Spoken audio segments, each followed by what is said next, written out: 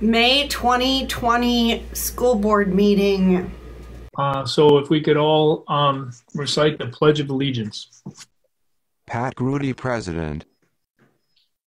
Pledge of Allegiance to the flag, United States of America, and to the republic for which it which stands, stands, one nation, one nation, under God, under God, indivisible, indivisible, liberty, liberty, and and justice for all. for all. Dying to hear how that sounds on the recording. Okay, roll call, please. Jim Batson. Here. Don Carmichael. Here. Pat Grudy. Here. Lisa Hessel. Here. Kevin Huber. Here. Karen Lundstedt. Here. Casey Rooney. Here. Okay, so all the board members are present. Let's take a look at the agenda. We will open up for public comment. I believe we do have some. Is that correct? We have two, Pat, tonight. I'll read into the record. Okay.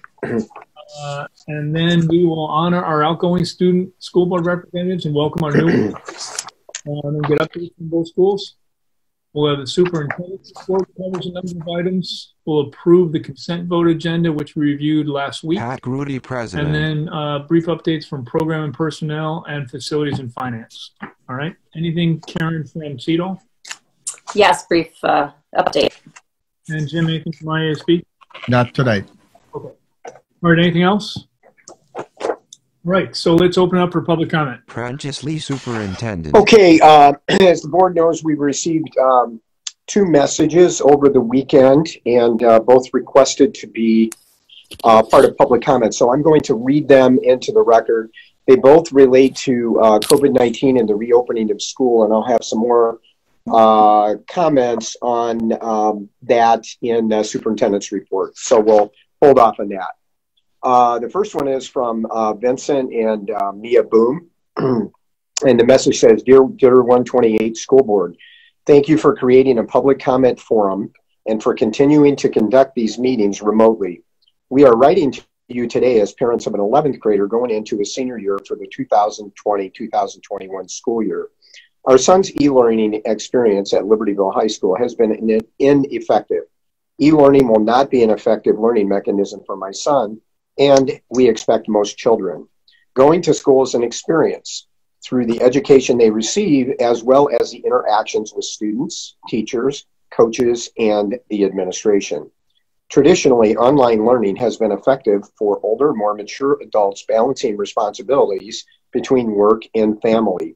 Expecting high school students to gain an effective education through remote learning is unreasonable, and it has been demonstrated that is detrimental to our students' well-being. Much of what has been overlooked within the recent decisions rendered by our state and our local school districts has been a long-term mental health impact to our children.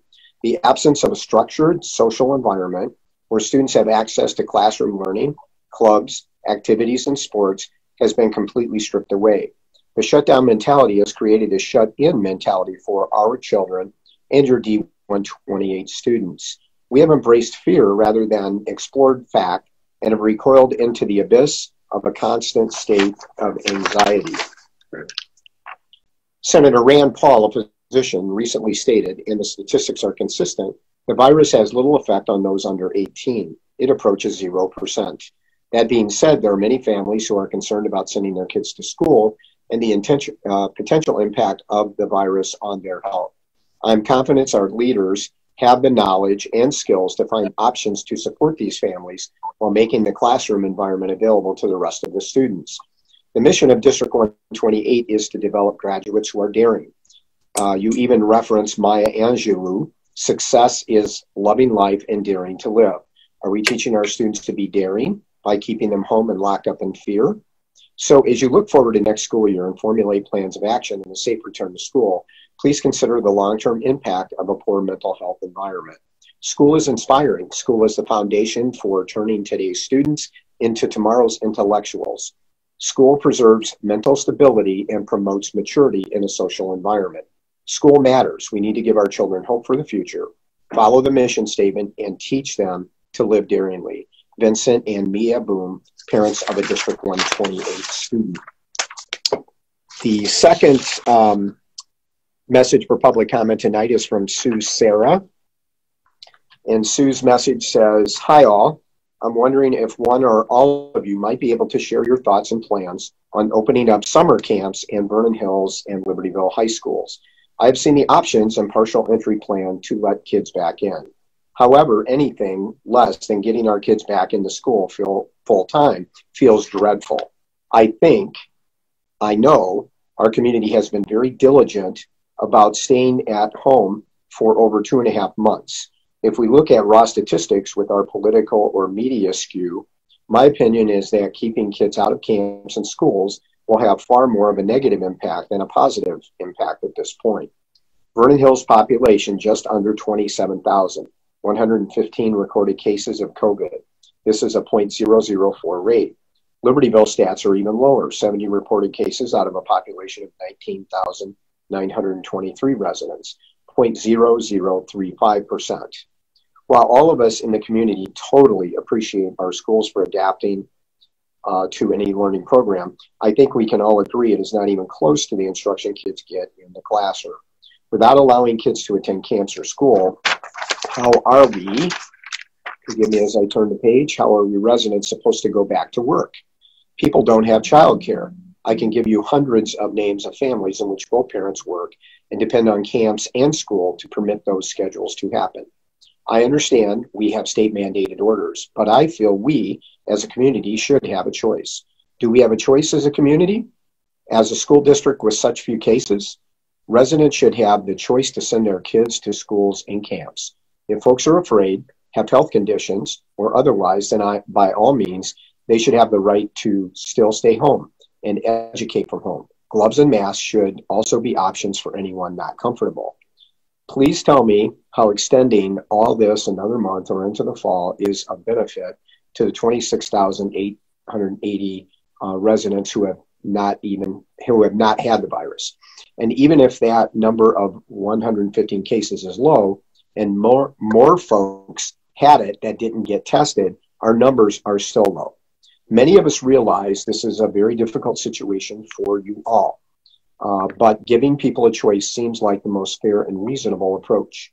We can all sign waivers removing any liability from the district, but we can't go through this again next year and every year that colds, flu, and viruses emerge again. This can't be an annual thing. It's just not sustainable. Please let me know if there is a board meeting residents can attend to voice our concerns. I know I sound frustrated with all of you, but it's not you. It's this whole thing with a smiley face behind that. I apologize if my tone is agitated. Respectfully, Sue Sarah. And as the board received those communications, I responded on behalf of the board to both of the parents today. So those are the public comments, Pat. Okay. That's it, right? That's it. Okay. All right. So let's move on to the president's report, and we'll start by honoring our outgoing school board representative. So I don't know whether everybody knows this, but this morning, Pat Grudy, President. we had a great excuse to get out of the house, which I very much appreciated. But we went and visited all of our outgoing school board reps, and one of them was there thanking them for the. So it was a great morning, a great chance to see everybody. I want to say thanks again to everybody for a job extremely well done. You guys, and I say this every year, not because I just say it every year, but you continue to raise the bar with respect to how you perform in the role of the student school board rep. So we're grateful for your perspectives and all of your hard work. And, I also can't help but comment. Every time I walked up to a door today, I was amazed. There was usually, number one, there was the graduating class signs. So to everybody that did those, I thought that was a great job. I love driving around town seeing all those signs. But then in a lot of the homes, there's either the Cougar or the Wildcat sign with all the different things that you guys are involved in. We might end up having to make those signs bigger because some of you are starting to run out of space to put your little stakes in for all the different things you're in. So for me, it's always just so inspiring. And then for all of you, you're doing some great things next year. Oh, yeah, there's the pictures from this morning. Pat Grudy, President. So this is called Plaques by Social Distancing. That was really a lot of fun. So That's all I want to say. I'd like to open it up to our 6 departing representatives and maybe ask you guys for a couple closing comments on how your year was. Who wants to go first? Real short, just real short. Yeah. So I'm really grateful that I've had the chance to be here for 2 years, and getting to know you folks on the board a little bit more. This year has seriously been amazing, and I'm so grateful for how well we all got along. The board reps from Libertyville and Vernon Hills.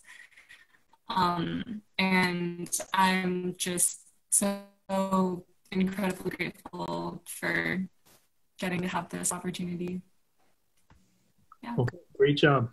Yeah, just building off of that, it was awesome to get a really behind the scenes look at all the work that goes into running a school district and creating a calendar and all that stuff that you wouldn't even really think about. And just getting to know all of the board members and the other board reps from Libertyville was a really awesome experience. So thank you for everything. Yeah, I think this is one of the most rewarding extracurriculars I've done at school, and leadership positions. And it's so cool to see the behind the scenes, because as Abby said, you just never think of how this all gets put together and how it works. And I really enjoyed getting to know the Libertyville reps. It was so cool when we got to shadow each other at the schools. Great. Yeah, I had a lot of fun doing this, and I learned so much. And I thought it was amazing that we got to see not only the behind the scenes into the calendar committee, and watching Amal, who's here, work to get Eid as a holiday pass. That was incredible to see, but also just working through all issues that this district sees, and just being able to see how we're able to resolve things together. And it's been really, really educational, and I had a great time. Good. Thank you for allowing us students to be a part of the school board. It's really cool to see how the community works together between the different schools. And I really like making 3 new friends from Libertyville and shadowing their days. And it's really cool to talk about how our schools and communities have grown, and being a part of those conversations at the board meetings. Thank you so much for allowing us to be on the board, and I'm so honored that I've gotten this opportunity. It's something that I look forward to every single month and just rave about every single month. I'm so glad that we got to shadow the Vernon Hills reps, and we got to be so close to them, and it's just such a blessing. Thank you. All right, great job, and thanks again to all of you guys. One other thing I'd like to add, so usually at this time of year, I remember Dr. Lee in his graduation remarks always takes time to thank the parents during the graduation ceremony. So we're not going to be able to get to all the kids here, obviously, but we can get to at least the 6 of you guys. That was the other thing that was fun this morning, is as we went house to house, usually mother, father, or both were there and excited, complete with cameras and everything. I'd just like to ask you guys, when you go home tonight, say thanks to your parents for raising such great kids, and really playing, I think, an instrumental role in helping you become the person you've become so far. Okay, knowing that you've got big steps you're taking here over the next couple of months. But it was a lot of fun to meet your folks. Great to see you guys again. And we certainly wish you all the best in your fantastic endeavors next year. Karen Lundstedt, Secretary. All right. Congrats to all of you guys. We really just so enjoyed being with you this year, and all that you brought to the table every month. And just wish you all the best in going forward. I know you'll have great things ahead. Don Carmichael, School Board. Anybody else want to say anything? Congratulations, and you've really set the bar high for the new students who are coming in to take your place. I think in some ways it's probably a good thing that they didn't see you in action, because they've got some work in front of them. Francis Lee, Superintendent. Pat, I would add, just on behalf of John and Tom, who of course can speak for themselves, and you, the community may not know that we have the great honor of meeting with the students once a month during the school year for lunch, although we weren't able to do that in March and April and May this year. Those hour and a half lunches with our board representatives are very enjoyable for us, and probably even more important, are very instructive for us as we're able to get to know the representatives, you know, on a more personal level, but also get their insights into a number of things that the buildings may be working on or the district is working on, and we're very appreciative of that. So just on behalf of all of us, we really respect you for who you are and what you've done, and of course we wish you the best, and if you ever need anything, all you have to do is reach out to us and we'll be glad to help you. Pat Grudy, President. Okay, great job. Thank you very much, everybody. So next, let's welcome the new student school board reps, and because I did not participate in this process, I'm going to turn it over to the people that did interview, right? Karen and Casey. Maybe you guys can help introduce our new people and talk a little bit about the process for anybody that wasn't there. Casey Rooney, school board. Sure. Thank you again for allowing me to be part of the process. It was fantastic to meet all of the kids. They were, you're all amazing. The commitment that you have to your community, to your school, your studies, it is extremely impressive. I was lucky to interview some very impressive kids at Vernon Hills High School. So welcome to Diego and Ava and Kayla, and really excited to hear from you guys over the next year and hear how your senior year is going and what your peers are doing. Karen Lundstedt, Secretary. Yes, and I had the privilege of meeting with so many great candidates at Libertyville, and it's just always a privilege and such a joy to see the breadth of representation that comes to those meetings. And we've got some great student board reps in line for next year, and just appreciated getting to know you. I think you all bring such unique things to the table, and be enjoying hearing from you each month and hearing your perspectives and actually watching your relationships grow with one another. That's one of the really fun things about this, as your predecessors alluded to in their comments. It's really neat to see how that camaraderie and teamwork builds between you from each school, but then again with all 6 of you as well. So welcome to Quinn, welcome to Amal and Marilyn, and we're just looking so forward to working with you this year. Welcome. All right, great. So let me just ask each of the new people to introduce themselves. I don't figure out how we're going to coordinate this. Tell us what school you're from and what year you're in, and then throw in one other thing you want us to know about you. Diego, why don't we start with you? Hello, everyone. So I'm Diego. I'm going to be a senior this year at Vernon Hills, and I am really involved, I would say, with music and public speaking are my 2 big things. And I enjoy powerlifting as well. Those are my 3 interests. Awesome. Maybe we'll give you some experience in some public speaking. Okay. Sure. Quinn. Hi, I'm Quinn. I'm going to be a senior at Libertyville, and I'm really involved in athletics, and I'm on the soccer team and the athletic leadership board. Awesome. Welcome. Let's say Ava. Hi, I'm Eva. I go to Vernon Hills. I'm going to be a senior. I'm a violinist, and I am on my school's girls track and field team. Very good. Quinn and Diego, I didn't catch it. Both seniors? Yeah. Great. Let's see. Kayla. Let's see who's next on that screen here. Hi, I'm Kayla, and I'll be a senior next year at Vernon Hills High School. And something important about me is I'm very interested in environmental rights and environmental activism. Very good. We got a couple projects we could use your input on there. You'll fit right in. Who else do I have here? Who's next? Who would like to go? I'll go. There you go. My name is Amal, and I'm going to be a senior at Libertyville High School next year. And I'm just so excited to be working with all of you. And my biggest passion right now is student council, so I'm on Stuco Exec Board, and just fun times. Awesome. Great. Welcome. All right. Last but not least.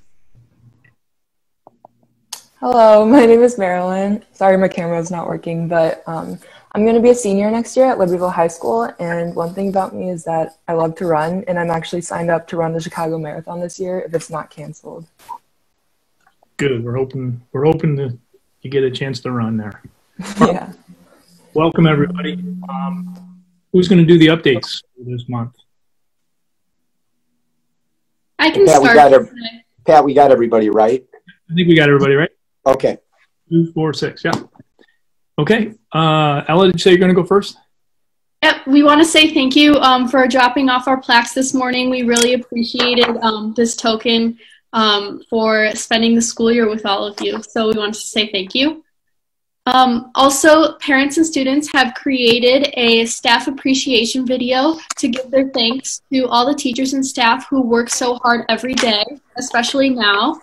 And additionally, students wrote more than 1,000 emails to staff to say thank you, and the teachers were very uplifted by these messages. Senior Carter Sherwin recently published an article in the Daily Herald about the disappointments of missing out on things due to the current situation, what life in quarantine is like, and how hope can be found through perseverance in this difficult time. Construction is continuing at VHHS. Currently, the contractors are working on connecting the catwalk from the UC to the new dance facility. This has shifted operations a bit, as now door number 2 will serve as the main entrance. For anyone entering the building, a mask is mandatory and gloves are strongly encouraged to keep everyone safe and healthy. Congratulations to special education teacher Karen Martin for receiving the Distinguished Service Award from the Illinois Directors of Student Activities Organization. She was recognized for her contributions to Vernon Hills High School student activities, as she served as the Best Buddies advisor for 13 years. The Best Buddies program is very influential as it serves to create meaningful connections and lifelong memories between students. Congratulations to the Vernon Hills Science team. They took first place in the academic challenge in the engineering and science sectional competition. They took the test at their homes through a secured website last week.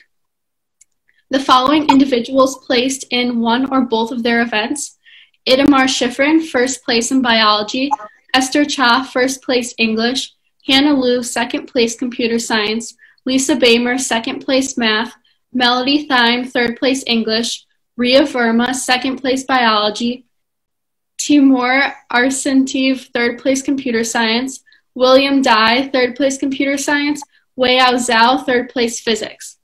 The team will prepare to compete against the other top schools in the state, and the team is coached by Mr. Ravenscraft and Ms. Staub.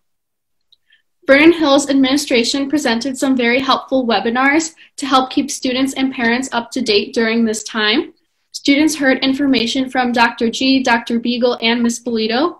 Some important announcements included that seniors would be able to stop by the school on June 1st and 2nd to drop off any school materials they had and pick up a special present.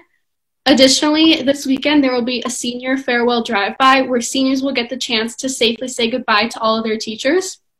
And this year, for the first time ever, seniors will be able to decorate their graduation caps. The results of the Future as Leaders of America State Leadership Conference were announced through a live stream this past week. VHHS was recognized for having the 4th largest chapter in Illinois for the 2019-2020 school year. Congratulations to Vernon Hills High School's 38 national qualifiers who will compete virtually later this summer. Congratulations to the following elected 2020-2021 Executive Board members of Junior State of America: President Brandon Carrito, Vice President Brandon Newman, Director of Activism Diego Corrales, Director of Debate Aaron Kim, Director of Publicity Ariel Schifrin, and Director of Fundraising Evelyn Leary.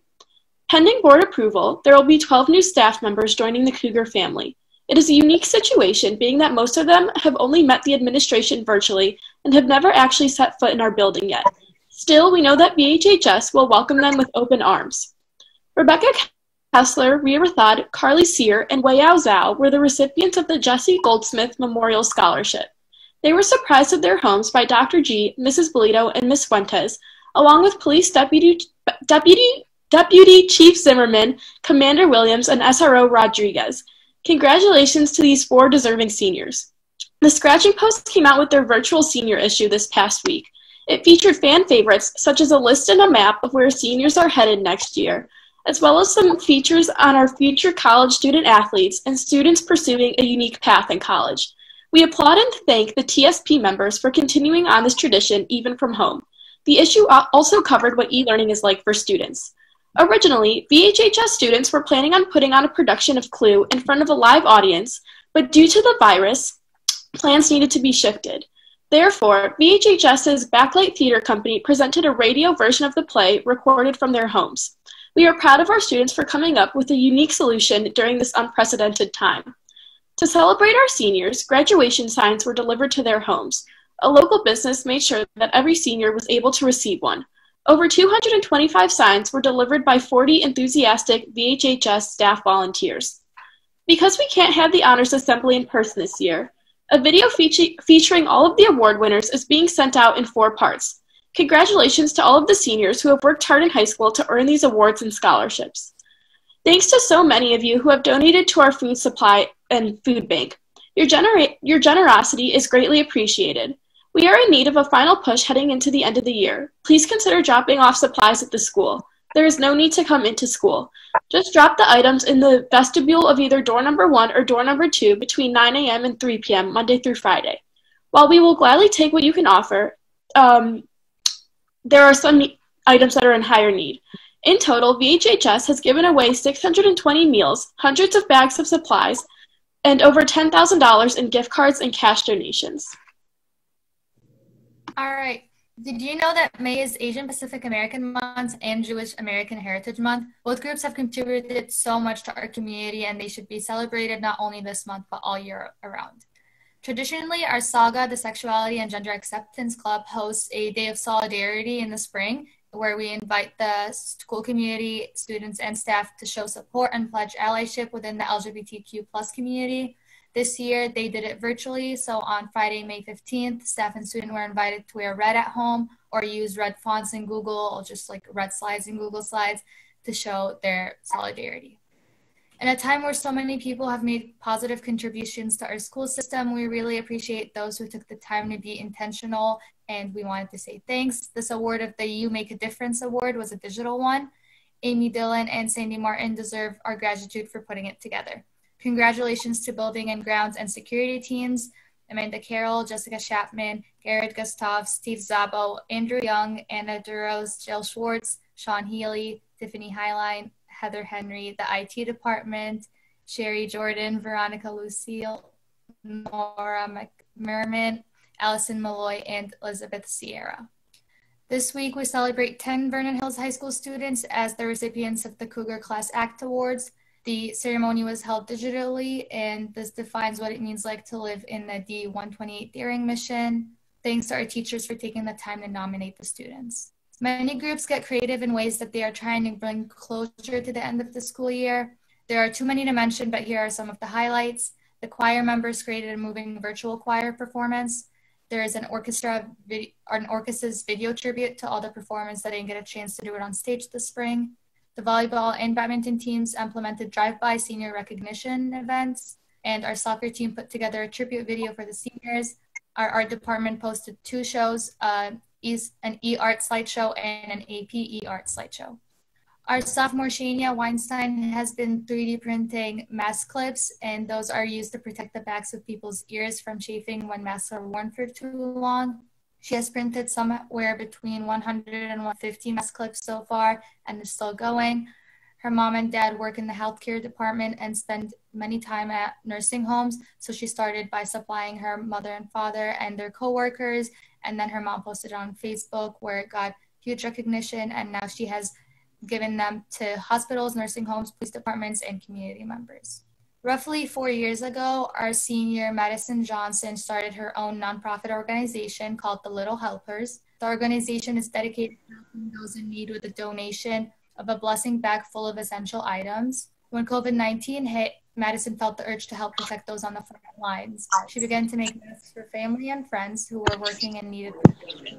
With the help of social media, the word got out and people began ordering personalized masks. As a Vernon Hills softball player, Madison created masks with the Vernon Hills softball logo, and she donated them to several of the coaches and the players. From there, she began making them for nurses, construction workers, and other frontline workers. Madison has donated around 200 masks at this time and is happy to keep making more. Thanks, guys. All right, LHS. So beginning last week, students have been taking their online AP tests. Teachers have been rapidly adapting their end-of-year plans to help students prepare for the new format of AP tests. Though a small number of students, mostly seniors, who learned that their college won't accept certain credits, chose to opt out of certain tests after they learned that the school would provide full refunds. Most students are going forward with the tests. With 1 week of testing completed and 2 to go, there are already many experiences to report with the testing.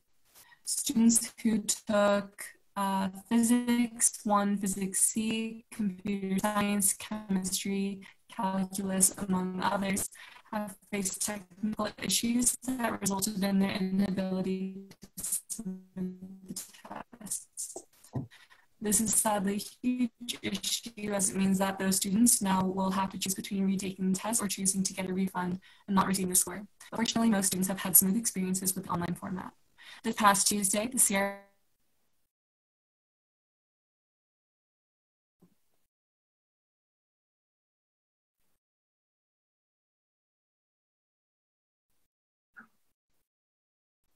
Day Google Hangouts held by the CRC with Mrs. Belstra and Mrs. Cardinelli. Students were able to, oh wait, sorry, is my audio cutting out? Okay. Okay, so just to backtrack a little bit, just in case if that cut out for anyone, there was a great turnout for the Decision Day Google Hangout held in the CRC held by the CRC with Mrs. Belstra and Mrs. Cardinelli. Students were able to pop in and out, chat about future plans, and just hang out with their classmates online. It was a touching gesture to give seniors a chance to come back together with their beloved CRC staff. And to recreate the map of where seniors' future plans will take them, the CRC sent out a digital map on which seniors can add a digital pin and a personal note. Dr. Nelson, Ms. Boston, and the COVID-19 Senior Task Force have also been working to organize Cats Connect for the past few weeks. Cats Connect is an online program that they're organizing over a series of few weeks in which students can join to participate in like chats or activities virtually with some of their favorite teachers and staff from around the school. It has been an amazing opportunity for students to just hang out with some of their favorite teachers and catch up, and it has been especially popular among seniors. Everyone has really loved having the opportunity to reconnect with others, and we want to thank those involved in the organization for all of their hard work. Moving on to athletics, summer athletic camp activities have been put on hold as of right now. One of the athletic trainers, Faith, has already been holding online workouts with the dance and swim teams. Soccer workouts are currently being planned, and the department hopes that weekly workouts will be able to happen virtually soon. The dance studio that was being built in the space of the old swimming pool is almost complete. Although students are not there to celebrate in person, all the dancers are so excited about the upcoming years and the new possibilities with the space. Our school magazine, Drops of Ink, has been staying active in publishing new stories and videos online every week. We're so grateful for their informative reporting and the positivity that they bring during this time. We want to extend a huge congratulations to the entire staff for being named Best Overall Publication by the Illinois Journalism Education Association's Newspaper and Digital News Media Contest. Also, a special shout out to the 16 students who were individually recognized by the organization. Dr. K held a senior meeting last week, and we just wanted to report some of the things that we learned from that. So Dr. K, Mrs. Kruckman, and the rest of the faculty have been trying their hardest to give the senior class updates and plans during these uncertain times, and the entire class is so grateful and appreciative of it all. The first thing that is planned is having a senior teacher goodbye parade. It will take place on May 23rd at 10:30, and it will conclude at 12 p.m.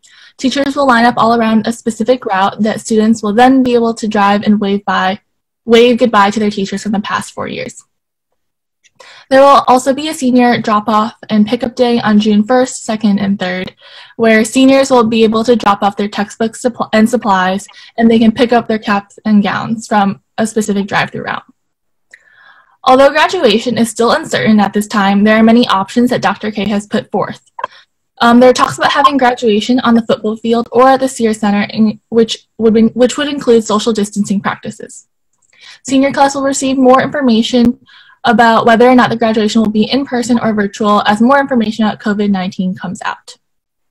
And there is one more thing that has been tentatively suggested for the senior class, Thanksgiving weekend reunion. Hopefully at this time, things will be safer and we will be allowed to see each other at safe distances. Dr. K hosted a meeting for all juniors to give them class updates. Mrs. Belstra reassured the worried juniors about college and provided more information about the ACT and SAT. Dr. K also provided information about next year's parking and carpool information for incoming seniors. The class of 2021 has set a new school record for the number of students signing up for carpool. In Orchesis, they had a virtual show of all the dances that students had been working on this year. Special thanks to Mrs. Brown and Mrs. Cashman for the amazing video compilation made of the dances and for helping the members keep up some beloved traditions, including the senior slideshow and superlative awards for the dancers. In theater and stage players, they're doing a virtual banquet on May 29th to honor our seniors. Parents are invited and all theater students, no matter what grade you are invited also. The shows for next year's season will be announced at the banquet along with recognizing the hard work all students have done in the past 2019 to 2020 season. Along with the 2020 to 2021 stage player board will be announced too. The stage player board would love to thank Mr. Thomas and Mr. Hawley for all their hard work and amazing things that they have done for our senior class. We thank them so much for everything they have done for us during these hard times. Their support means the world to us. In choir last week, Dr. Brown personally dropped off goodie bags and plaques for seniors who have been in choir for 4 years. It was a very touching gesture for sentimental seniors and a great way to close off the season. In Stuco, exec board results came out last week and the team is working hard to finalize some plans for the upcoming school year. They have been planning out the next homecoming theme and spirit packs for the next school year. To close, the three of us would love to thank the board for the past year and everything that they have done for us. It's been such an honor to represent LHS students and to have the opportunity to better LHS. Our monthly lunch meetings have truly brightened all of our days, and getting the chance to talk with the administration and learn more about the inner workings of our school's decision-making process has been an irreplaceable experience. We want to thank you for giving us the chance to grow as students and leaders through this experience. Pat Grudy, President. All right, so once again, I just want to say thanks to all you guys, to the new group. You now see the big shoes you have to fill. And I certainly hope that we can sit here again next year and say, wow, you've even done it better than they've done. Although I'm sitting here tonight, I'm not sure how you would do that. But I'd also like to say, we talked a lot about this daring mission statement all the time. And when we rolled it out, we said we sure hope that's something other than just something we hang on the wall and it looks good on the wall. When I was looking through it as you guys were talking, I don't think we could ever imagine a class that is more resilient than this class of 2020. The example that you guys have set, it's just incredible. And, you've just shown some incredible strength, incredible resilience, and incredible everything, just getting through it. Your attitude through this whole thing has just been inspiring, I know, to a lot of us. And then I also look and said, I was thinking creative, because the videos and things that I've seen have just been fantastic, whether they've come from the staff, the administration, the students. I know, once again, anybody that knows me, every time I go to graduation, when the choir starts singing, I start tearing. So I saw the Vernon Hills one the other day, and lo and behold, same thing happened. Because those videos and the choirs are just so great. But again, you guys have been incredibly inspiring. I don't know if we'll ever see a class that inspires us in the way you guys have. And I just want to say thanks. And I really I hope you guys just keep it up. I know wherever you're going, and you're all going to some really fantastic places, they're going to be lucky to have you. And so I hope you lead the way there just like you did here. So thanks for everything. My recommendation now, we go to the superintendent's report next. And And actually, one more thing, Mary, I'd like to thank you too for all your posts on Facebook and all that kind of stuff. Been really great to see all those videos. I know Brian, you sent out a bunch of them too, but the timeliness of the things on Facebook to see that they're posted has really been helpful. So thanks for doing that. And then one last thing, if we like this morning's session with the students, we do have an encore presentation for Wednesday, where of us are going to recognize all of the people that are retiring from the district. So as many of you know, we usually have an annual party and celebration, which is also a fantastic event, but we weren't able to do that this year. So we're going to bring the party to them and spend some time Wednesday morning to at least recognize our retiring, our staff and faculty. So I look forward to that. All right, so let's go to the superintendent's report. And students, I'd encourage you to hang out for that. There's a couple updates in there you might want to hear. And then after that, you're free to go and I don't know what you got to do now. You don't have finals to study for, but I'm sure you got plenty of things on the docket. All right. I'm gonna have to head out. It's Ramadan and I'm fasting, so I'm gonna go break my fast. But thank you. Okay, great. Sure. Yeah, me too. Sure. Prentice Lee, Superintendent. Okay, Dr. Lee. Okay, thank you, Dr. Grudy. And one more shout out to our outgoing representatives and to our incoming representatives. Yes, you have big shoes to fill, but in the spirit of what we always do at District 128, we build on the excellence that's before us, and you're going to do that. And we know you're going to do that, and you're going to do a great job. So welcome aboard to you. Okay, some additional great news and maybe a little more detail on a couple of things the students hit on. In March, the LHS student newspaper, DOI, entered the Illinois Journalism Education Association Newspaper and Digital News Media Contest. For this contest, DOI was considered a hybrid publication since it is published both in print and digitally. In their specific category awards, students received 8 first places, 9 second places, 2 third places, and 3 honorable mentions. Students earning these awards are Pavan Chara, Sarah Bennett, Andrew Benoit, Amanda Black, Sarah Bogan, Ian Cox, Lily Hieronymus, Jasmine Lafita, Callie Lichter, Ella Marsden, Charlotte Pulte, Christian Roberts, Claire Salemi, Lillian Williams, and Raina Wu. The IJEA then assigns points to each first place, second place, etc. finish and gives its best publication rankings. DOI received first place in the best hybrid publication category and received the best overall publication ranking, which is the highest points total regardless of category. Congratulations to all DOI staff members and their advisor, Michael Gluskin, for receiving these well-deserved honors. VHHS post-secondary counselor Becky Bolito was recently honored by the Illinois Association for College Admission Counseling. Bolito was named the 2020 recipient of the Molly K. Arnold President's Service Recognition Award. The award was inaugurated in 1999 to recognize members with more than 5 years of service who have provided strong and consistent leadership to IACAC. LHS students Molly Moscato, Celia McDermott Hinman, Charlotte Pulte, Elise Stauffer, and Madeline Wittenbrink received honors in the 2019-20 Illinois Association of Teachers of English Poetry and Prose Contest.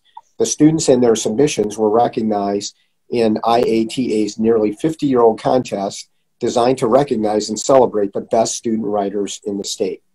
The VHHS FBLA Club and its advisors attended the Illinois FBLA Virtual State Leadership Conference Saturday, May 9 and Tuesday, May 12th. Due to the current stay-at-home order, students from around the state competed virtually by submitting their projects and presentations electronically for advanced judging. VHHS had 90 potential competitors in 48 different events with 38 national qualifiers. VHHS was also recognized for having the 4th largest chapter in the state of Illinois for the 1920 school year. Congratulations to all the national qualifiers and their advisors, Lynn Benson, Tony Isabelli, Kate Isabelli, and Kim Raciak. VHHS senior Justina Chua is looking forward to the release of an app she helped develop as part of her advanced topics in computer science class at VHHS. She describes the app, named Reflect, as a website blocker for the productive. Chua and her team developed the idea for Reflect when realizing that existing website blockers didn't help them spend less time on social media and other distracting websites. The target audience for the app is anyone who is seeking to improve their relationship with technology and reflect more on their digital well-being. Congratulations to the VHHS students who were named History Fair State Finalists. These outstanding young historians have advanced through 3 levels of competition to reach this esteemed position of recognition. Way to make history, Cougars. Museum display boards, War on Two Fronts by Jay Goldovsky and Ben Kim. Immigration Act of 1965 by Aaron Kim and Anna Thomas. Tuskegee Airmen by Michael Lee. United Farm Workers by Christine Lee and Lauren Yoon. And Roe versus Wade by Nicole Tartakovsky. Research paper, Mother Jones by Elise Kopstein. So congratulations to all of those students and staff members, and great job. One more piece of good news I would like to share. As the board is aware, last month we brought to the board some information that we had 300 first generation 5 to 6 year old Chromebooks that were ready for disposal, and doing some behind the scenes reach out to North Chicago to see what District 187 to see how they were positioned for technology. Lo and behold, they had a need for that technology. And so the board voted to dispose of that equipment. We donated that equipment to North Chicago District 187. And Superintendent John Price has written the board and administrators a letter, and I'd like to read that into the record tonight. To the board and administration of Community High School District 128, on behalf of the independent authority of School District 187 and the students and staff that we serve, I would like to thank you for your donation of 300 Chromebooks to our school district. We were able to take the donated laptops and provide them directly to families free of charge to increase families' access to online learning. Teachers and principals sent my team names of students who were attempting to access learning during the COVID-19 crisis, but could not because the family did not have a device for student use. With the laptops you provided, we have been able to increase the students' access. And we have been able to use parts from some of the laptops you provided to fix Chromebooks that we already had given out to students. Both services have been greatly appreciated by our families. The mother of a 5th grade student asked me, after receiving a laptop, when she needed to bring it back. When I responded, when your child leaves the district, an enormous smile erupted across the mother's face. Your gift has given us the opportunity to be generous and supportive of our families. The offer of support that came from Superintendent Lee was both incredibly generous and timely. At a time when we were working to figure out means of providing greater access to our families, this donation from your school district enabled us to move quickly in an unanticipated way. Personally, I deeply appreciate the sense of partnership and mutual aid that this donation means. As neighbors, your support of our students is especially meaningful. Again, on behalf of the 3,500 students of North Chicago District 187 schools, thank you. Sincerely, John P. Price, Superintendent. So, very nice. So, thanks to the board for your support of our work with District 187 and their students. Obviously, greatly appreciated. Okay, that's it for the good news tonight. Under COVID-19, just want to do a quick update. First, we want to thank our students, our parents, and of course the staff in this journey that we've been on since the middle of March. And we want to especially thank the seniors. Pat, you've talked about the seniors in reference to our mission statement. And I will say, as I said in my last communication to students and parents, you are our heroes forever. We will always remember you and the dignity and grace with which you conducted yourself under very difficult circumstances. And it's obvious from sharing good news the last 2 months that our students are still engaged and they are still doing amazing things, though they're doing it differently. But let's also acknowledge that this past couple of months has been historic. It's unprecedented.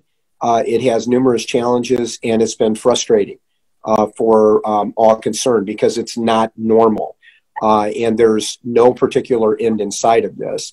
And so we want to make sure that, we just acknowledge that and that we're all feeling that on some level, including the administration of the school district, and the board feels that on behalf of all of us. So we just want to make sure that folks understand that. We continue to be focused on the health and safety and well-being of our students, but also the 450 staff members, adult staff members that we have on the district as we look to move forward. Recently, I sent a communication to staff and students and parents where we've identified 5 potential options for starting school next year.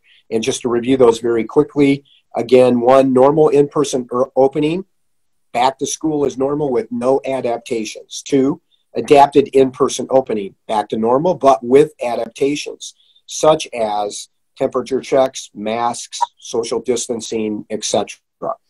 3, a hybrid opening, a combination of in-person and remote learning with adaptations, such as temperature checks, masks, social distancing, etc. 4, varied in-person opening, alternating days, split shifts, etc., again, with adaptations such as temperature checks, masks, social distancing, etc. And then 5th is remote opening, but we're calling that an enhanced remote learning scenario.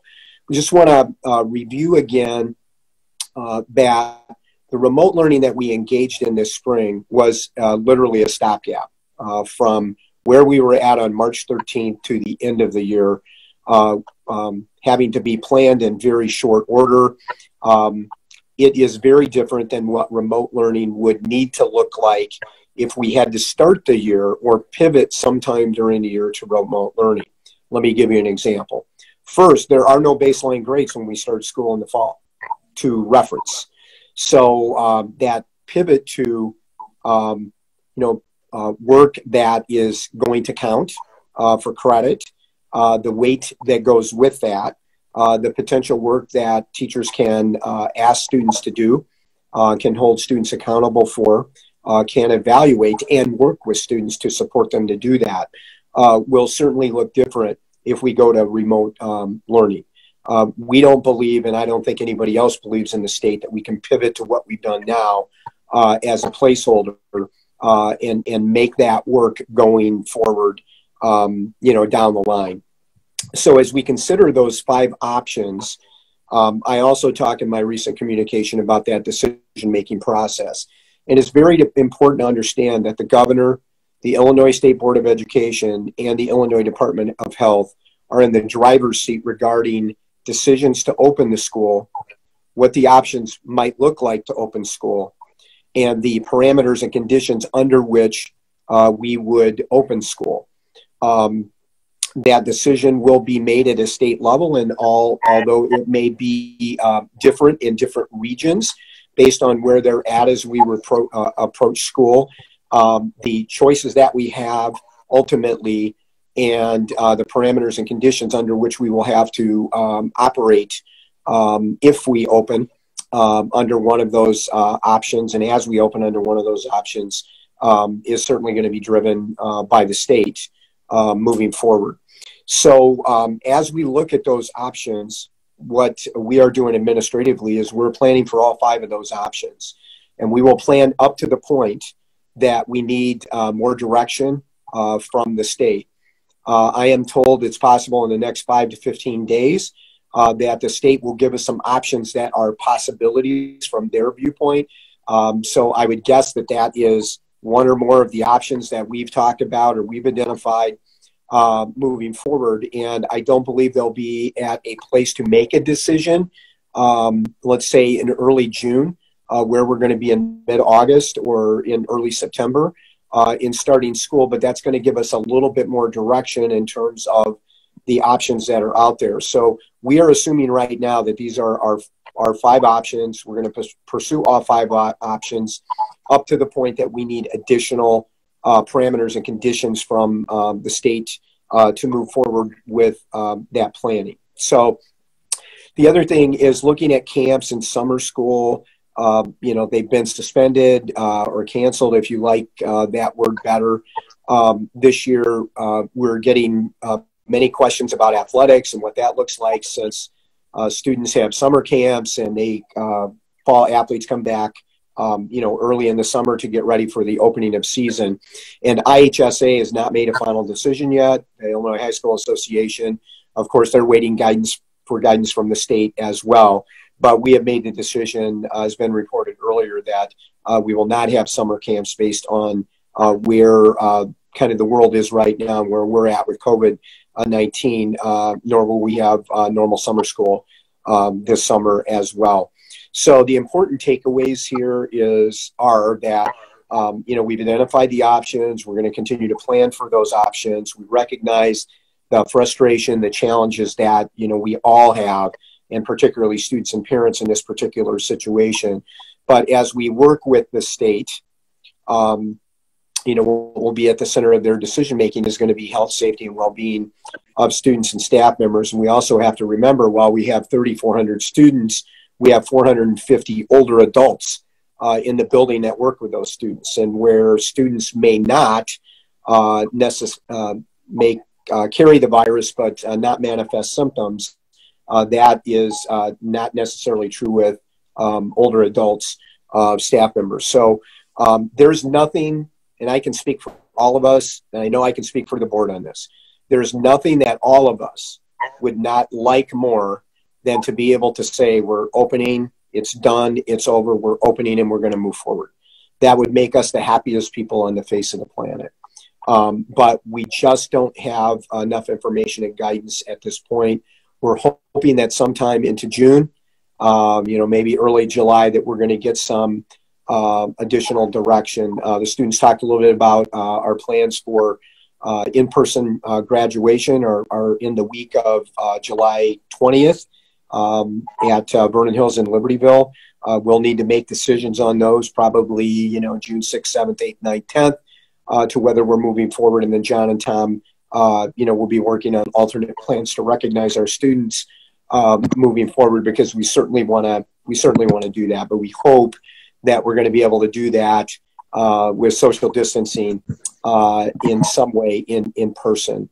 And if not in person, then a great alternative moving forward. So that's where it sits right now. We will continue to keep students, parents, and staff up to speed. Of course, I will continue to communicate regularly with the board as we get additional information moving forward. But we understand, and we are all experiencing your frustration and the challenges with you, and we will do the very best job we can with the parameters and conditions and the options that we have available. So I'll stop for a minute to see if there are any questions from board members, or if the administrators want to add anything else to that.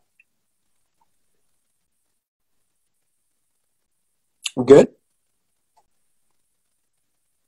Okay. So we'll, at that point, we'll move on. So capital projects update, Dan and Mark, or Dan or Mark? Mark, you want a status on project? Okay. Mark Copeman, B&G. At the construction site, we'll start at Vernon Hills. Over in the classroom addition, things have been moving along. I walked the building the other day. It's nice to see the connections, where the hallway's going to be to the new addition. They've got a lot of things done inside the original building. We're waiting on finalizing the glass for the west wall of the classroom addition. That should be going up here soon. Things are really moving forward over there, and we'll be moving on with masonry on the outside. Vapor barrier has been an issue with the rain. The block has to be dry for us to get that on, but we're still on track. We'll be on time. Moving to Area B with the cafeteria expansion. Now that the wall is down from the old servery, it looks tremendous. The space is opened up. They're continuing with the demo, moving forward. All the equipment, we got all the equipment out of the area for all the work to be done. So they've been taking out ductwork and that. So it's going to turn out real nice. We're on track there, catching up on some flashing that has to be done, through wall flashing, they call it. And then the new roof can go on here in the next couple weeks. Over to the gym addition and dance studio. Progress is moving forward there. 70% of the roof is completed. The mason is working back so we can get to the last few trusses that have to go over the main gym, but 70% of that roof is on. They've been, the equipment is taken out of the dance studio, so they're working on decking for the flooring up in that area. And we're getting grading and gravel set to pour the floor in the main gym. So moving on to Libertyville High School, demo of the wall separating the old wrestling room and the old would have been the weight room. The wall is down. The flooring's up. The space looks good. The electricians have started demo in there. So that project is moving forward. We are scheduled for new flooring in June 22nd.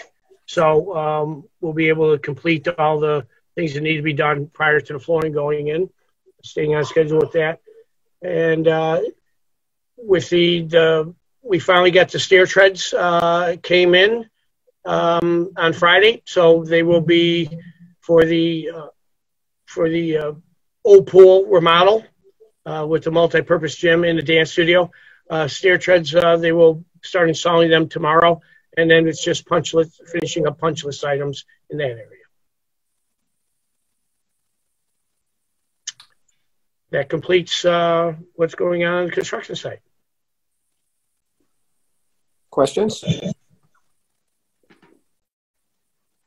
Okay, next on the superintendent's report is Lake County indemnification agreement. Dan, do you want to touch base on that? Or Bryant? Yeah, Daniel Stanley Business. This is an annual agreement with Lake County, whereas typically when a developer is looking to develop a property, they want to build houses or something like that. Typically, if you're doing that in the confines of a city or a municipality, there's ordinances and rules they have to follow, and so typically there's impact fees they have to give to the schools, or land they have to give to the schools, and that's set out by the ordinance. So Vernon Hills would have their own, Libertyville would have their own set. But if you're in county property and not in anything in incorporated property, it goes straight to the county. And so this is an agreement. Essentially, the county acknowledging that we can set up our own deal if we want to with these developers, and that they will honor that, and they will essentially enforce that, making sure that that the developers providing proof that they've paid per the agreement that we've done with them. And it's also us agreeing that they're going to enforce it if they get sued, if they get sued, that we're going to help that out, so that they're not protected, so that they're not a party to this agreement. They're just helping to enforce it at the county level. It's an annual requirement. Basically the same agreement we have had in the past, correct, Dan? Yes. Yes. All right, is there a motion to approve the Lake County indemnification agreement? I motion to approve the Lake County indemnification agreement. A second. Second by Jim. Any discussion? If not, roll call, please. Batson. Yeah, aye. Carmichael. Aye. Grudy. Aye. Hessel. Aye. Huber. Aye. Lundstedt. Aye. Rooney. Aye. All right, motion carries. FOIA request. Okay, Pat, last thing in the superintendent's report tonight is a FOIA request. We received a FOIA request on 5/7/2020. The response deadline was 5/14/2020. The requester was Claire Demos, Law Office of Barbara M. Demos, PC, 4746 North Milwaukee Avenue, Chicago, Illinois. 60630, claire@demaslaw.com. Information requested: all building and other permits, plans, drawings, surveys, citations, and code violations for 361 North Fiore Parkway, Vernon Hills, Illinois, 60061, Penn 1506, 406001. Follow-up was done by Dan Stanley. No responsive records, and we sent that response on 5/14/2020. What's that address? Was that? I don't know. It's not any property that we own. I didn't recognize. I'm guessing they maybe have made a mistake, but whatever. We don't have any responsive records to that request. I didn't recognize the address. Okay, for our new school board rep, just so you know, FOIA is Freedom of Information Act, and so anybody from the public can request a copy of virtually any record that we have, other than personal records, and we're legally obligated to turn them over. So when we talk about FOIA, that's what this is. Okay. All right. Okay. Pat, that concludes the superintendent's report. Thank you. Okay, thanks. So to all of our school board reps, again, I want to say thank you for your previous service, or thank you for signing up for next year. You are certainly welcome to stay for the rest of the meeting, but if you would like to go on and do other things, you're also welcome to leave if that's what you would choose to do. Okay? All right, next. The consent vote. Yep. See you guys. Thank you. Pat Grudy, President. The consent vote agenda is next. We reviewed this a week ago in committees. If I could ask for a motion to approve the consent vote agenda as listed. Move to approve the consent vote agenda. Second. Second. All right. Moved by Don, seconded by Karen, I believe. Any discussion? All right. Roll. Carmichael. Aye. Grudy. Aye.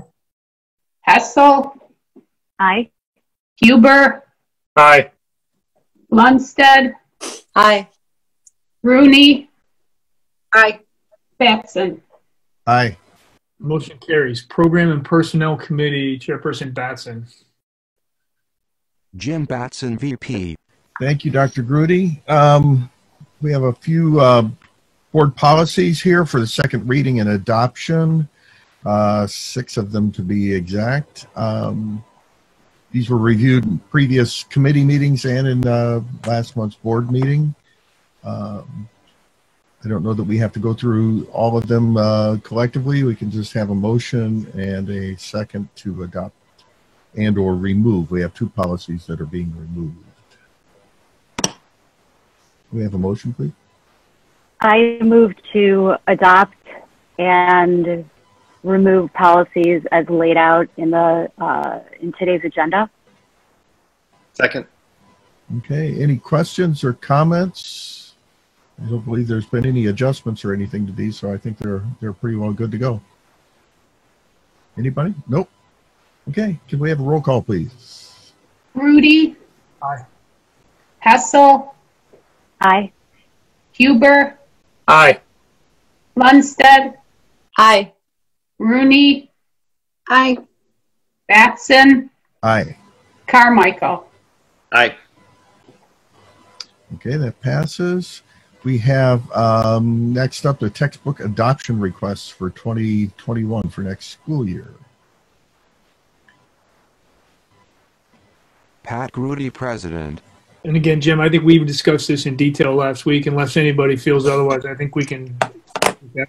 Right, right. Yeah, I was just trying to catch up with the documentation here, paging through all the policies. Any questions on that or anything? We have a motion and a second, please. Yeah, I move to approve the textbook adoption request as presented for 2020-2021. Second. Okay, who won that competition? I think Casey. I think Casey won that one. All right. Any other questions or anything on this? All right. Can we have a roll call, please? Hessel. Aye. Huber. Aye. Lundstedt. Aye. Rooney. Aye. Batson. Aye. Carmichael. Aye. Grudy. Aye. Jim Batson, VP. Okay, that motion passes. Next up is a memorandum of agreement. And just briefly, this is shifting the pay periods in the year, and Dan, you could probably correct me if I'm wrong. It's shifting the pay periods in the year up one period so that it is closer aligned with the actual time of work. In the past, because of over the years, the adjustment in the school year, it's gotten to the point where a new teacher waits about a month before they first get paid. So this is just to reflect the shifting of the school years over a period of time. So can we have a motion on this one, please? I move to approve the memorandum of agreement for school year 2021 and 21-22. Second. Okay. Any questions or comments on this? Okay, can we have a roll call, please? Huber. Aye. Lundstedt. Aye. Rooney. Aye. Batson. Aye. Carmichael. Aye. Grudy. Aye. Hessel. Aye. Okay, motion passes. We have a item D here, educational tours. Dr. Lee, you want to give us an overview of the recommendation? Yeah, and then I'll give an administrative recommendation. Then we can have any further discussion that we need to have on this.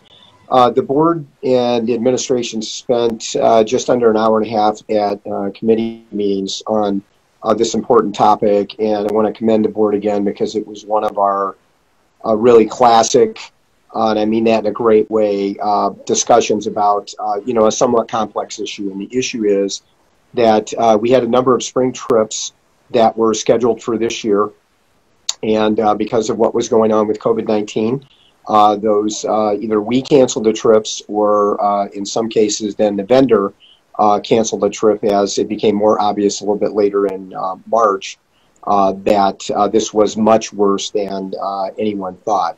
So we had a very extensive conversation about one segment of the trips, and that were our two trips that were nonprofit. One of those trips was to Guatemala, and one of those trips was to Thailand.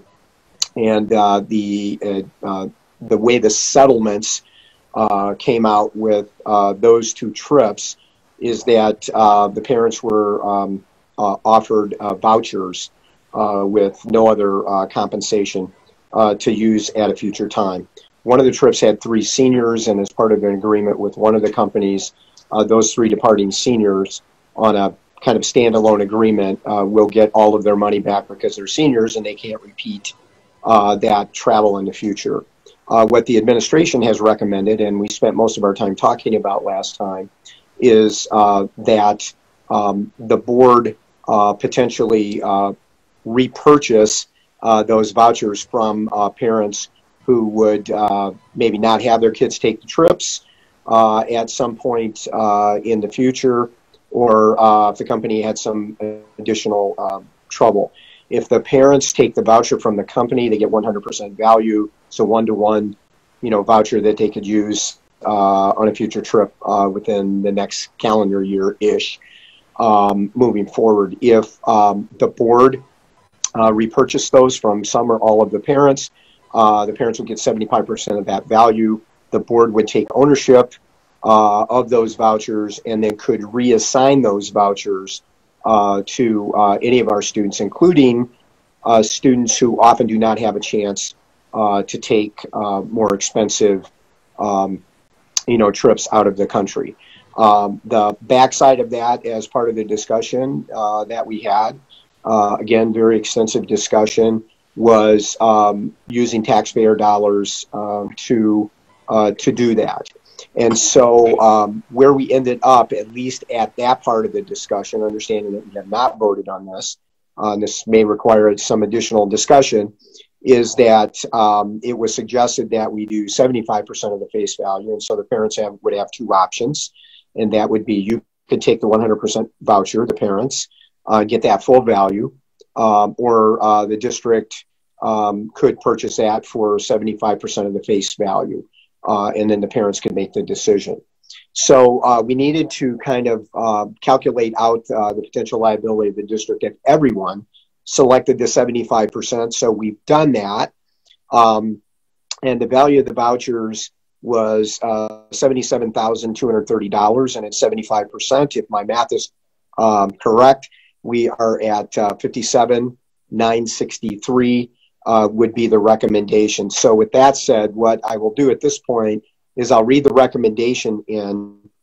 Jim can ask for someone to make a motion, assuming that somebody does make a motion. Then we'll have a second in discussion before there's any vote on this. Again, I want to tell the board how much we appreciate the discussions that we have on things that are very complex and often very challenging. This was certainly one of those. We appreciate the depth of that conversation moving forward, and we'll see where that takes us tonight. Wherever that takes us, it will be fine. Okay. So, all right. Can I ask a question? I don't mean to interrupt you. Yes. Refresh my memory why Casey Rooney School I know there Board. was some conversation. Remember, this was an hour-and-a-half conversation. So we certainly did discuss this for quite a while because it is an important subject. Refresh my memory, there was some conversation about potentially pushing this decision off, maybe to next set of meetings. What? Pat Grudy, President. Casey, I'll address that. I remember that part of the conversation. So I think on one hand, what we said was there isn't really any new information that we're going to get in terms of what our vendors are going to do for us, for example. I think the one thing that we might get if we delay this is we might get a lot of feedback. All right. So, for example, if we say we're not going to pay anything, for example, we might get a lot of feedback from the parents that are impacted.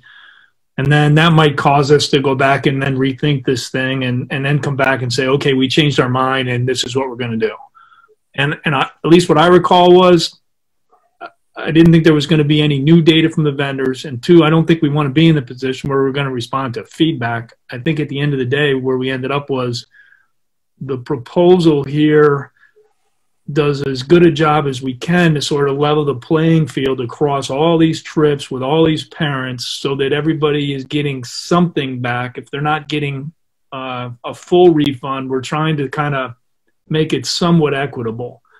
And because in some cases we knew some of the parents were not going to get 100% refunds, I think we felt that this 75% thing was, kind of a compromise that, Pat Grudy, President, had some risk sharing in it for both sides, for us and for the parents. So that's what I recall. I don't know if anybody else has another.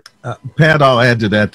The other part of that was these parents need to make this decision on purchasing this or obtaining this voucher or moving on with further, since this is an agreement between the parent and the company and the organization, whether they take further action, and not knowing what we might do to help them out Jim Batson, VP. might cause them to go down one pathway, whereas with this information in their pocket, they have all the options on the table currently. So that gives them the information to make their decision on how they're going to handle this, whether they're going to keep it, whether they're going to accept some offer from us, potential offer from us, or whether they're going to continue to